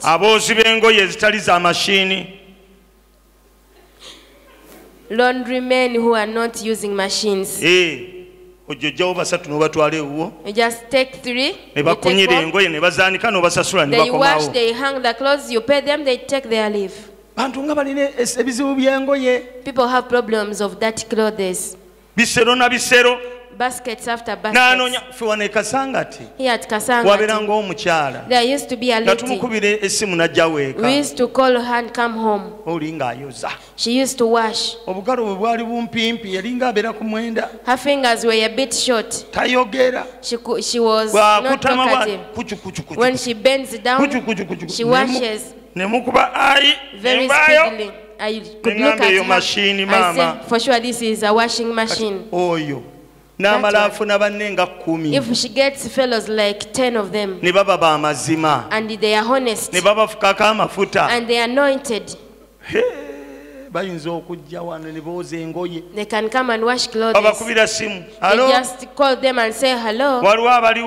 Are there some workers?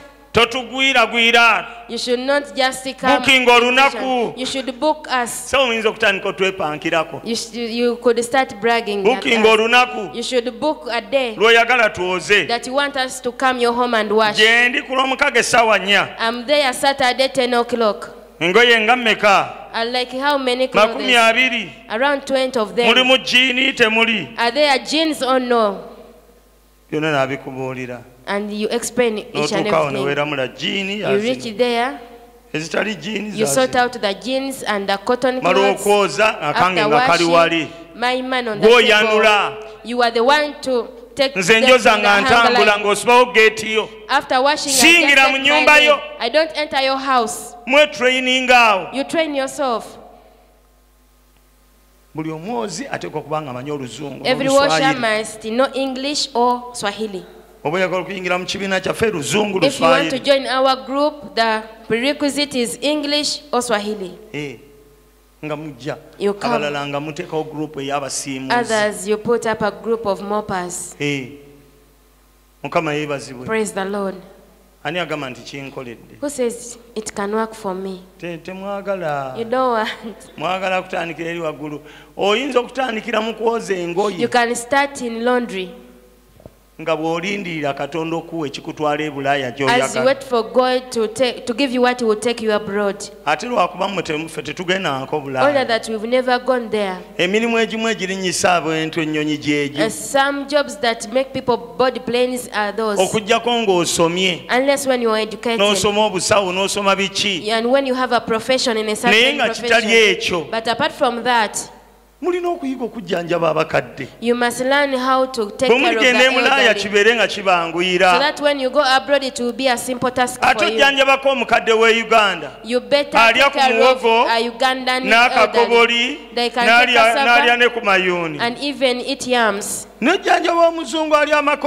But an elderly white who feeds on spaghetti.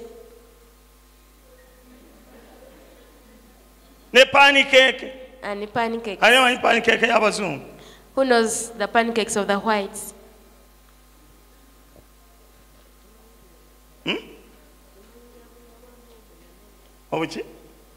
Mumanyi wabunga bwa muwogo na menvu. Oli pancake twamuga oli mwami Katolo yatutwalako out. We've ever been taken out with Pastor Chibombo.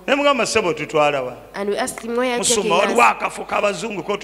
Pastor, there is a place for the white you've never gone to. Where do I don't? Where in Kampala do I don't know? Yet there is somewhere I cannot go. It was in Bunga, on the hill. We reached there at 9 p.m. We made our orders. As we were waiting, we saw on the menu there was pancake. And I said, why don't I eat some pancake? I thought of this ordinary pancakes. Pastor Chibombo also followed me. By the time they brought the pancakes, I said I've just committed suicide. Pastor Chibombo just Mwami Katola nantikula pancake. And Mr. Katola took away the pancakes.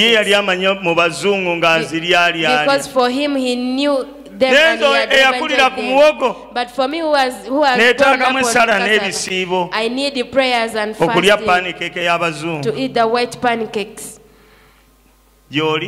Are you there? The blessing is already in the house. Nesaagala munsale mmwe. I don't want you to be a loss to Mukama bw'aggulawo oluggi. When the Lord opens a door, ate taggula lumu aggula He bbiri. doesn't open one but Akuwa ssente. He gives you money. Eri n'aleeta atunda akapolitika and okukubo. He brings someone who is selling Ssente a plot of ng'ozirina land. ng'osasula When you ng'osirika. have money and you pay it, Ng'omanya awo ntandise.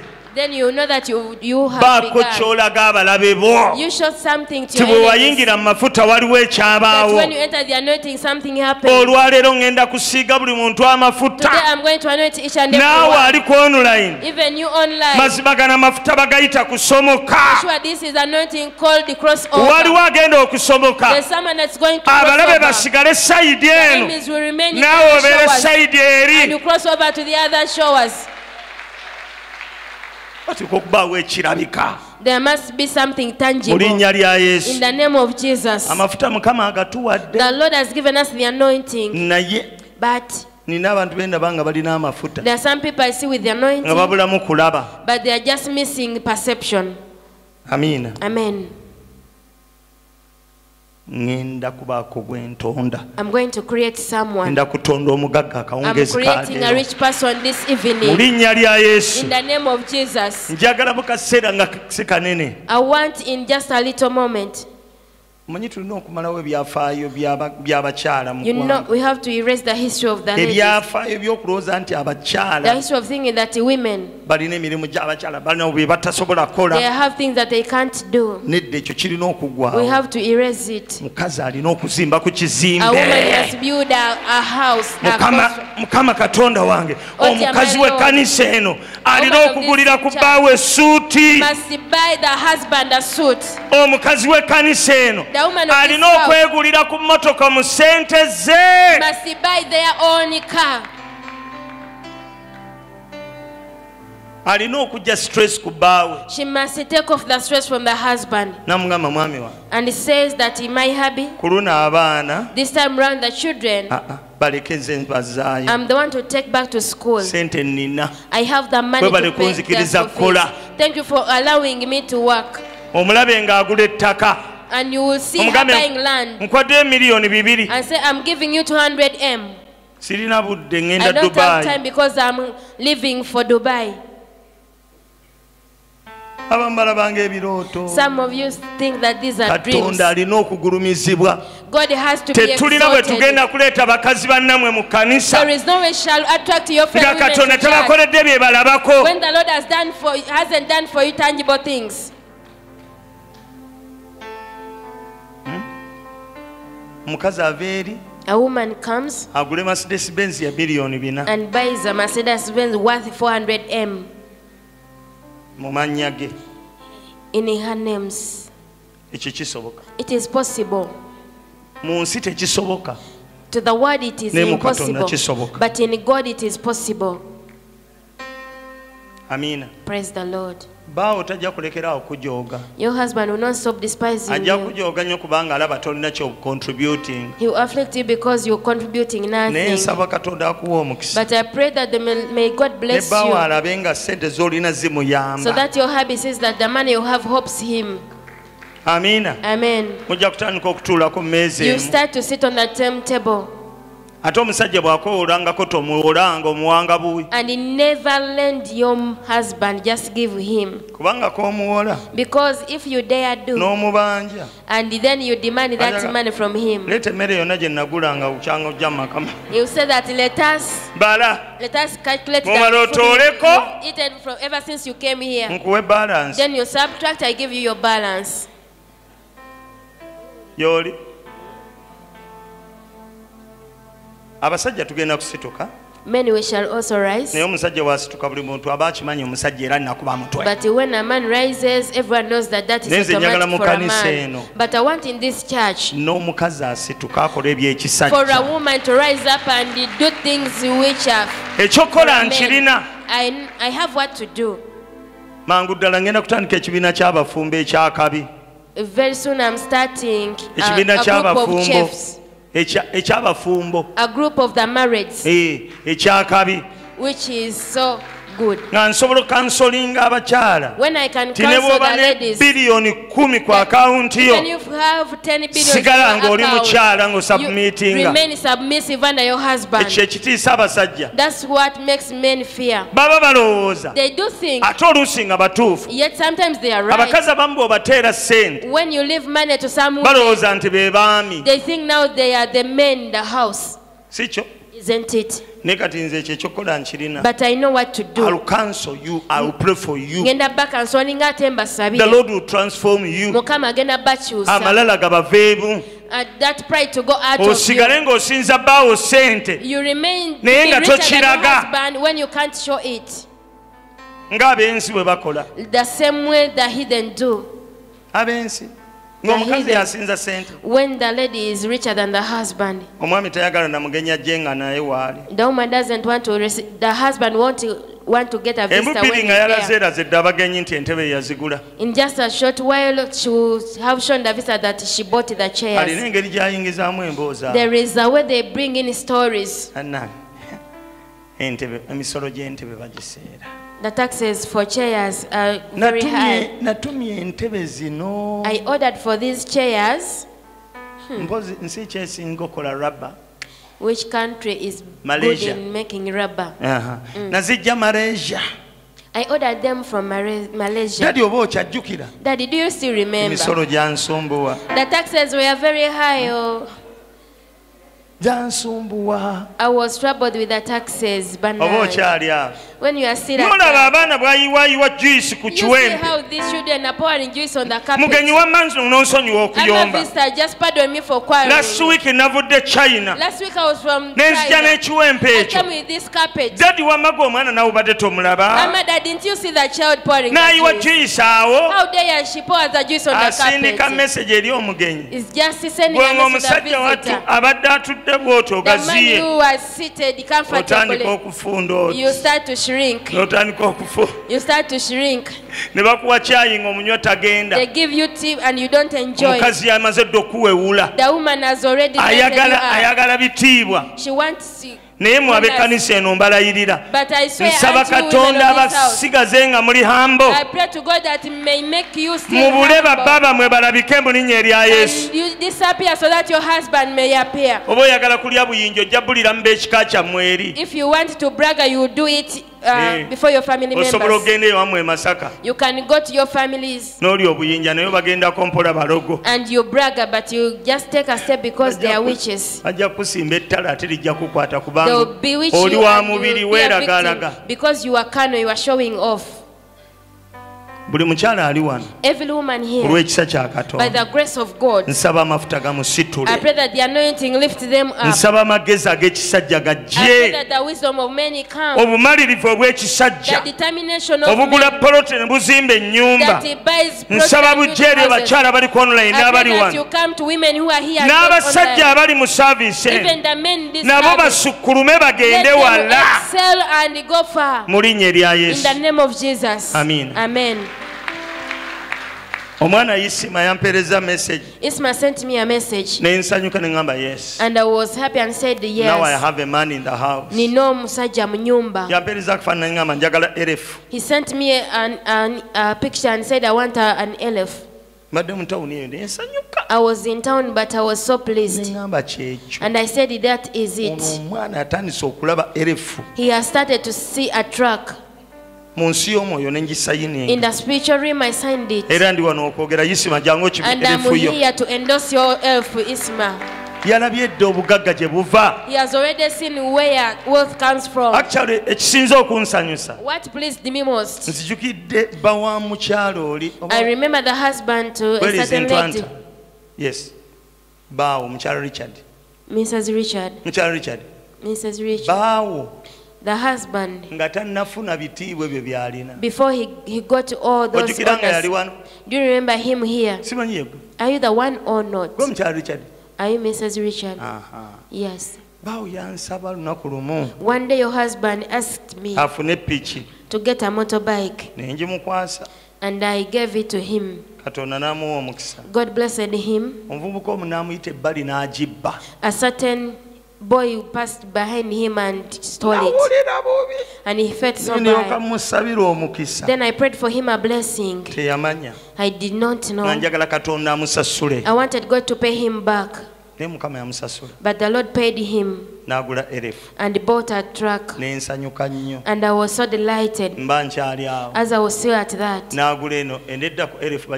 He bought a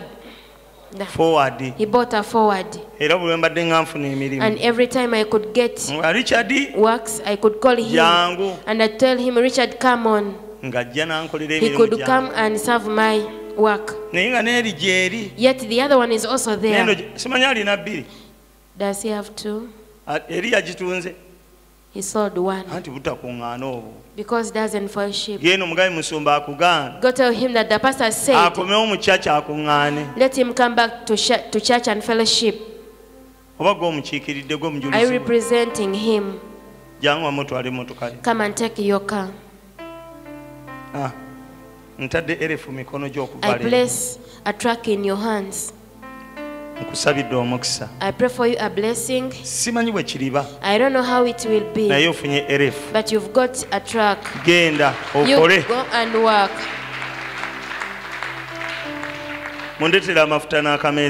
You get me the anointing oil here. The blessing is right here in the house. I don't want us to play within it. I want us to come at a time when we are giving sand to the brethren that bring us sand. Amen. Amen. I want us to come to a time when those that drive special hires, you just call someone with a special hire. One thing I saw in Dubai, the special cars there are used by ministers here. I went to a certain hotel, a 5-star hotel, and I asked them, how about these cars? Those are special hires, and said, wow, you've already a step ahead of us. I was challenged. I said, oh my God, Lord, may you lift up Africa. Those Arabians are far away from us. The Bible says that I saw the kings footing, and I saw the poor men on the horses. I pray that it may happen in my generation. You the kings, you ride the horses. Let the poor foot. It will take the anointing in the name of Jesus. Oh Lord, today I prayed to you on Wednesday, and I prayed, let people come from the back to the front. Let them come from where they've been despised to go where they are recognized. And today, I wasn't preaching the gospel, but I was counseling them so that they can be recognized, so that they can create jobs that are going to make them reach their destination. The story of this praise may end. Today I pray, everyone, even the online church, that have followed my words, I pray, let them go with the anointing. Let them go with the anointing upon their heads that is going to front them. Let them give them the wisdom and start to do great things so that we can cast away poverty in our generation. By the time Jesus comes back, the church will be glorious. Lord, you did say that the glory of the latter day will be more than the former. I pray that let it be so in the name of Jesus. Amen. Amen. Nsaba mwenna abali kuno ngolina ploti. I request you, whoever is here, that you have a plot of land. Odeyo sabe Katonda akubulire kyogenda okolera. Along the road you go back and pray to God to tell you what you are going to do. Nayite Bamba awo. I passed by Bamba. Nendaba ennyumba y'omukyalo oba mwami. I saw a house of a certain person. Eringanga garage. It's like a garage. Nenga yagifuula grocery. Ojimanyi? She made it into a grocery. I passed by and said, this is the person I want. After that, she closes. She's in her house. That's not the end of her journey. But you born again, you have a hope for the great things you prayed for. Before they do come, let there be something that you focus on, so that you do not faint and do not do like others. You do something unique that can make people stop. Amen. Amen. You have a plot along the way. There are no people selling roasted fish along this road. Maybe at Nangabo I saw a butcher. It was a kiosk. There is somewhere I saw it. And I said, these are the things we want. Do something special. Amen. Amen. This anointing will not leave you the same. Even if you are bewitched or fall, it will live. Even if you were forgotten, it shall be remembered. But I request the man that lands into your hands. Do not rush, but inquire from the Lord. Perhaps it may be your beginning. Oh dear Lord, I pray that today let it be the beginning of people who are here and online to take a step forward. Lord, I pray to you that in this month of March, let there be people that will march forward, that will leave the place to move forward. So I pray, let it be so in the name of Jesus Christ. Amen. Amen. We are going to offer. Yes, ma'am, please come and if I anoint you. Let Andrew bring that car. You come and I anoint you. I request you every evening. Tell me whether I do not have fuel. Those are able. Those who can't. Who cannot board. Who can take borders. You rather collect them twice and drop them at Kasangati. When you reach there where there is jam, you just turn and come back. Another thing, the remaining part you shall foot. Another thing, you asked me for a piece of land. I've given him a track. You come and get a plot. You go take it in the name of Jesus. You watch and write down. One day you will see them. Go and bring that truck and put it there. If there is no fuel, someone should fuel it, whether 30 or 40,000. Anyone that is going to Kasangati, you were worried of a motorcycle to make you fall down. You just body the truck and go. Don't allow many to go on. You should put on enough. Others should wait and you come for them. The Lord is really good. When you come to offer, just drop it here and take your leave. Unless you are bringing a pledge for land, a pledge for the light heads, and some other things that we've been doing. Unless you bring a pledge for the pastor, you put the pledge for pastor in the basket or the pulpit. But I request the elders, please come and help me. You go and bring the you online church believe because it's going to happen. Amen. Amen. Pastor Joel, what do you want? Taka. Land. Genda ofune ettaka nga Go receive it. Obujulizi mbwagala. I'm waiting for the testimony. What do you want? Taka. Land. Genda ofune ettaka nga tofubye. Go get land. Without struggle. What do you want? Nyumba ndala. Genda ogizimbe nga tofubye. Oyagala ki? Business. Genda ogitandike nga tofubye.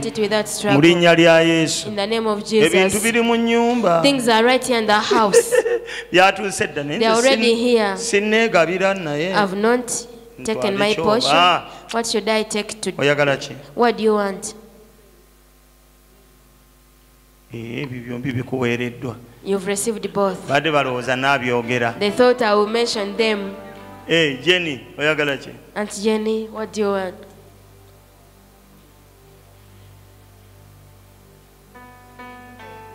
Gomesi. Nyumba ya business.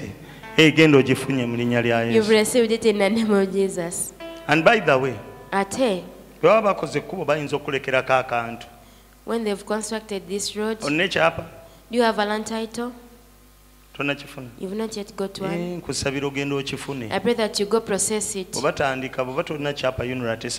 Because when you start the road without a land title, you will not be compensated. And when they've compensated you should demolish that house and build commercial houses facing the road. Amen. That is all the standard. Now you are along the road. Those are things that I've been preaching about. If you don't have it, someone will come and join you. You make an agreement before the advocate. But I pray that you go construct your own thing. This one, don't leave. You are going to stand here. You're going to stand right here. You're going to right here.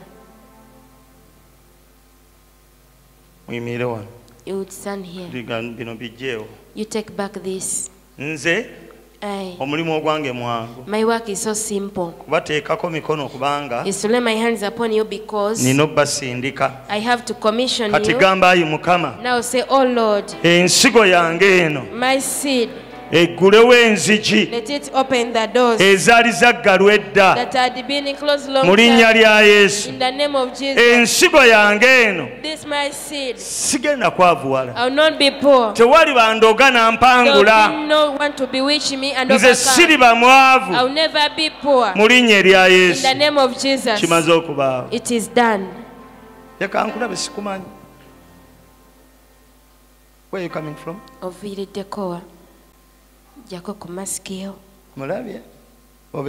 Where this? Kawempe. You come along? Who? This one. This one stays in Kawempe? Nangabo. Oh, for you come from Kawempe. But this one.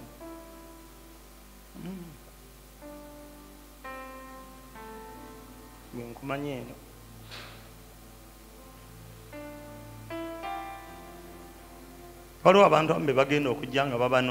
are some people who are going to be located and be given jobs. That is done. People this side come.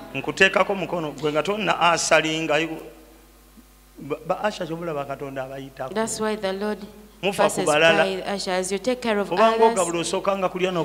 When you are giving out things, you first have to feed yourself first. Go, may God do a work in you. Go, may God do a work in you. In the name of Jesus Christ, the Son of God. That is showing me something. That is not an empty hand. There is an impartation. So I want ushers to come around.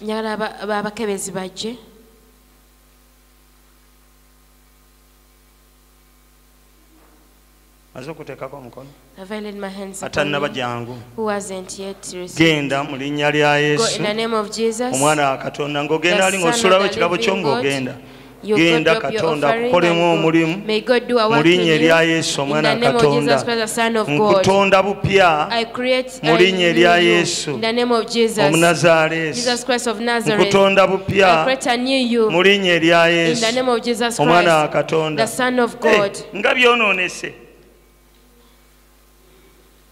nedda tusooke balabe tugenda mu order kale genda mu linnya erya Yesu ntonda abapya new people. Are you born again? Oli mulokole osabirawo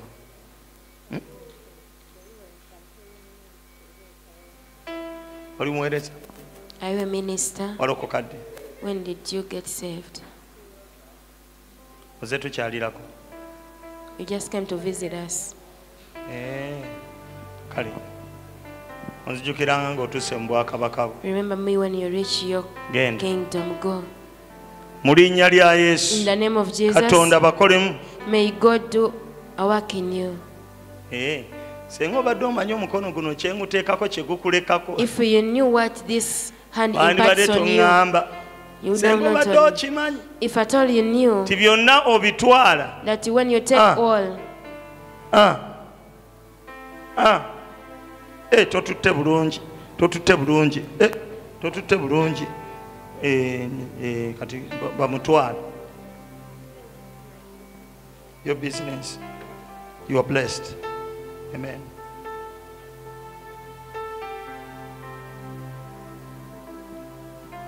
Kyoyagala okitutte, you've taken it. genda otwale, Go and genda Katonda akutonde bupya ng'oyitawo bwe tujja speeding ogenda nga bakuteekako ali nga twanguya. Kakati n'ofuuse counseling biganye.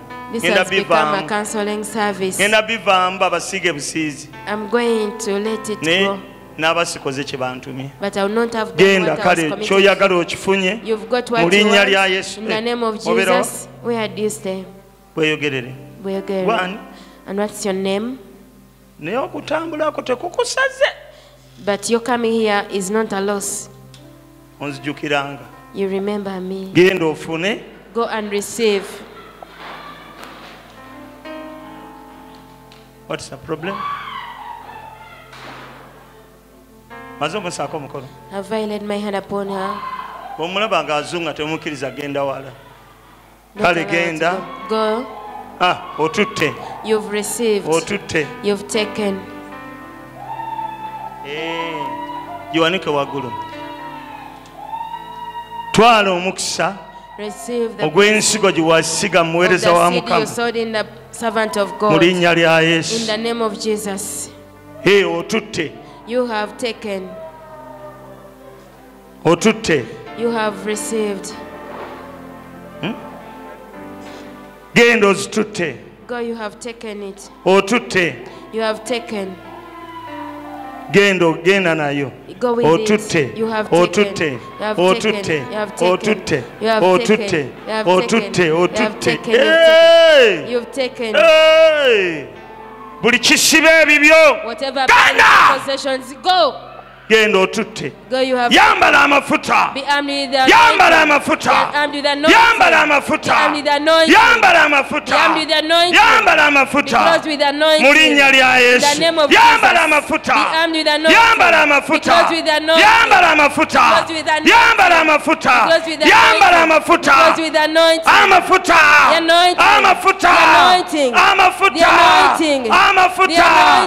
Amafuta. Amafuta. Amafuta. Amafuta. Yambala amafuta.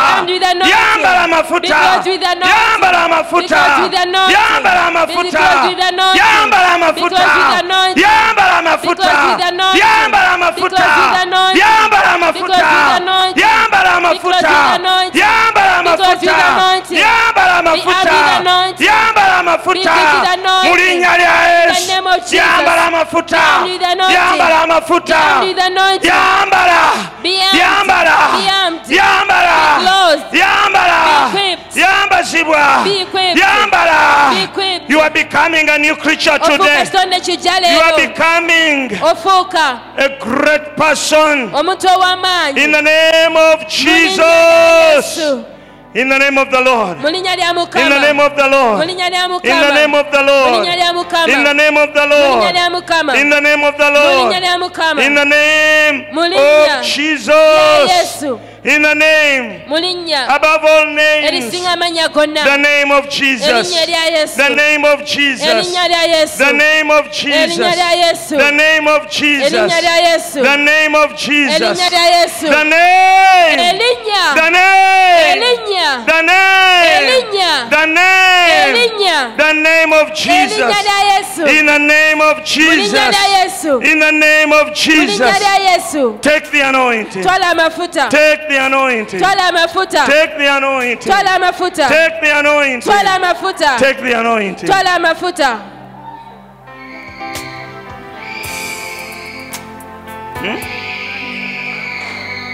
Kale genda ziyite mu linnya lya Yesu.